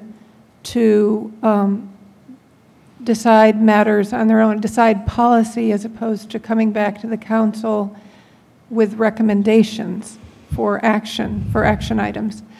So I would really appreciate kind of revisiting some of the committee charges, just to see if they have that ability, especially the GOL committee, and we talked about it today in OCA also. And so that just is really important to me. I feel like there are issues that I would like to be involved in the decision-making on. I think my constituents have, they elected me to have a voice in some of these major policy decisions that we're making now. And I would like to see a lot of those decisions made on the council level, as opposed to in the committees of the town council. I think it's, great that those committees are able to do all the work to be able to present a recommendation to the council. But I think all of us should be able to be involved in the decision-making in a lot of these issues. So I would kind of like to see that as an agenda item. So it's really looking at our standing committees, their role, their charges, their role, and at what point they bring what forward to the council. Right. Fine. I'm totally hearing that. Yes, Sarah. So I totally understand that, and I do agree with that on the whole. I guess one thing that Olga was struggling with is, maybe we could look at what information the town council as a whole would like to see when a committee brings their decision in front of all of us. Just in the fact that, so that we're answering pertinent questions, and that, of course, if the town council says, I think this is terrible, you've got to go back, at least we can have a format of answering very succinct questions, so that we're not then going back and debating something that the particular committees have already gone through. So let me just state one very clear thing. All standing committees only bring forward recommendations to the council. They don't bring forward decisions. It's the council's prerogative to vote and decide. So I happened to be at the meeting where this came up earlier today, and it was around the issue that this group has spent enormous amount of effort on, which is the issue of how to go about selecting people to be recommended for committees. And it's leading to a body of practice that this committee will be putting into place. But I personally feel it's important for the council to understand what that practice looks like, because at times there may be other bodies or other collections of the council that will have to follow similar practice. So, but we can discuss that as this whole agenda item. I do ask each of the standing committees, of which there are only at this point 3, to look at your charges and see if there's any other tweaking on your charges. Yes. Right, I think I hear what Darcy's saying. And so one of the things I was going to say is a lot of, at least in terms of the 2 committees I serve on, OCA and GOL, we're still sort of figuring out our footing and how we operate, and to some extent who we are. And so perhaps this is a bigger discussion that the council should have in July, because the budget's going to consume us for the next 2 months, right? But also that will have given us 6 months as committees to sort of get our bearings, figure out who we are, and then we can sort of have a discussion of the council of, are these committees operating the way we intended them to when we created them in December? Do the committees feel like they have what they need to operate? And maybe that's a time for committees to bring forth proposals. It seems like it'd be good to have it as like a holistic discussion of the council of, all right, we set the structure up, it's been 7 months, how's it going? But also recognizing that the next few months are very busy, and committees are still figuring out themselves, and so we need to let them mature first before we kind of reevaluate. There may be some things that we want to bring up earlier than that, but Darcy? I would just say that I feel like right now is the time when we're making these major decisions in all the different committees, and we're making the big policy, hopefully recommendations about how we're going to work as a council. So I actually would disagree with Evan on that, because I think that time is of the essence. We need to be looking at what we're doing right now, because this is when all the big decisions are being made. They'll all be made by July. A lot of them. I hear that, and we'll take it under consideration when we look at when to put this on the agenda. It may be a 2-staged conversation. one that says, are there some tweaking now? And another one down the road that says, what else do we need to do? Somebody's decided the light should go out? Okay, that's a hint. Is there any other issues, additional agenda items, et cetera? I noticed we didn't take a poll tonight. I know. All right. There are no other topics. Are there any other councilor comments at this time? I just have Darcy. one more. I just wanted to say that I was going to make a comment about transparency and problems with it, but I've been very pleased to find out that the different committees are going to be meeting in this room. And Yes.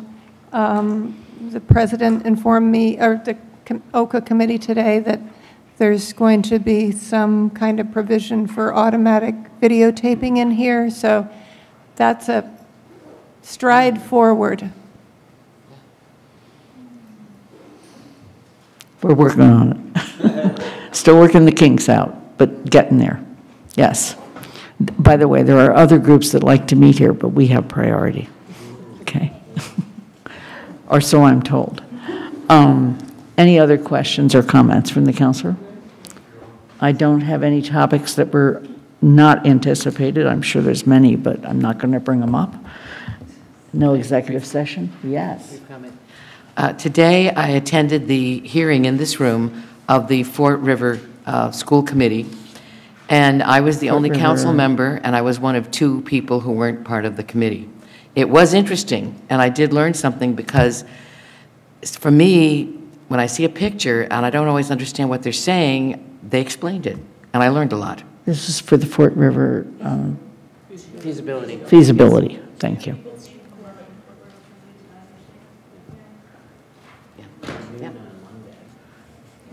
Okay.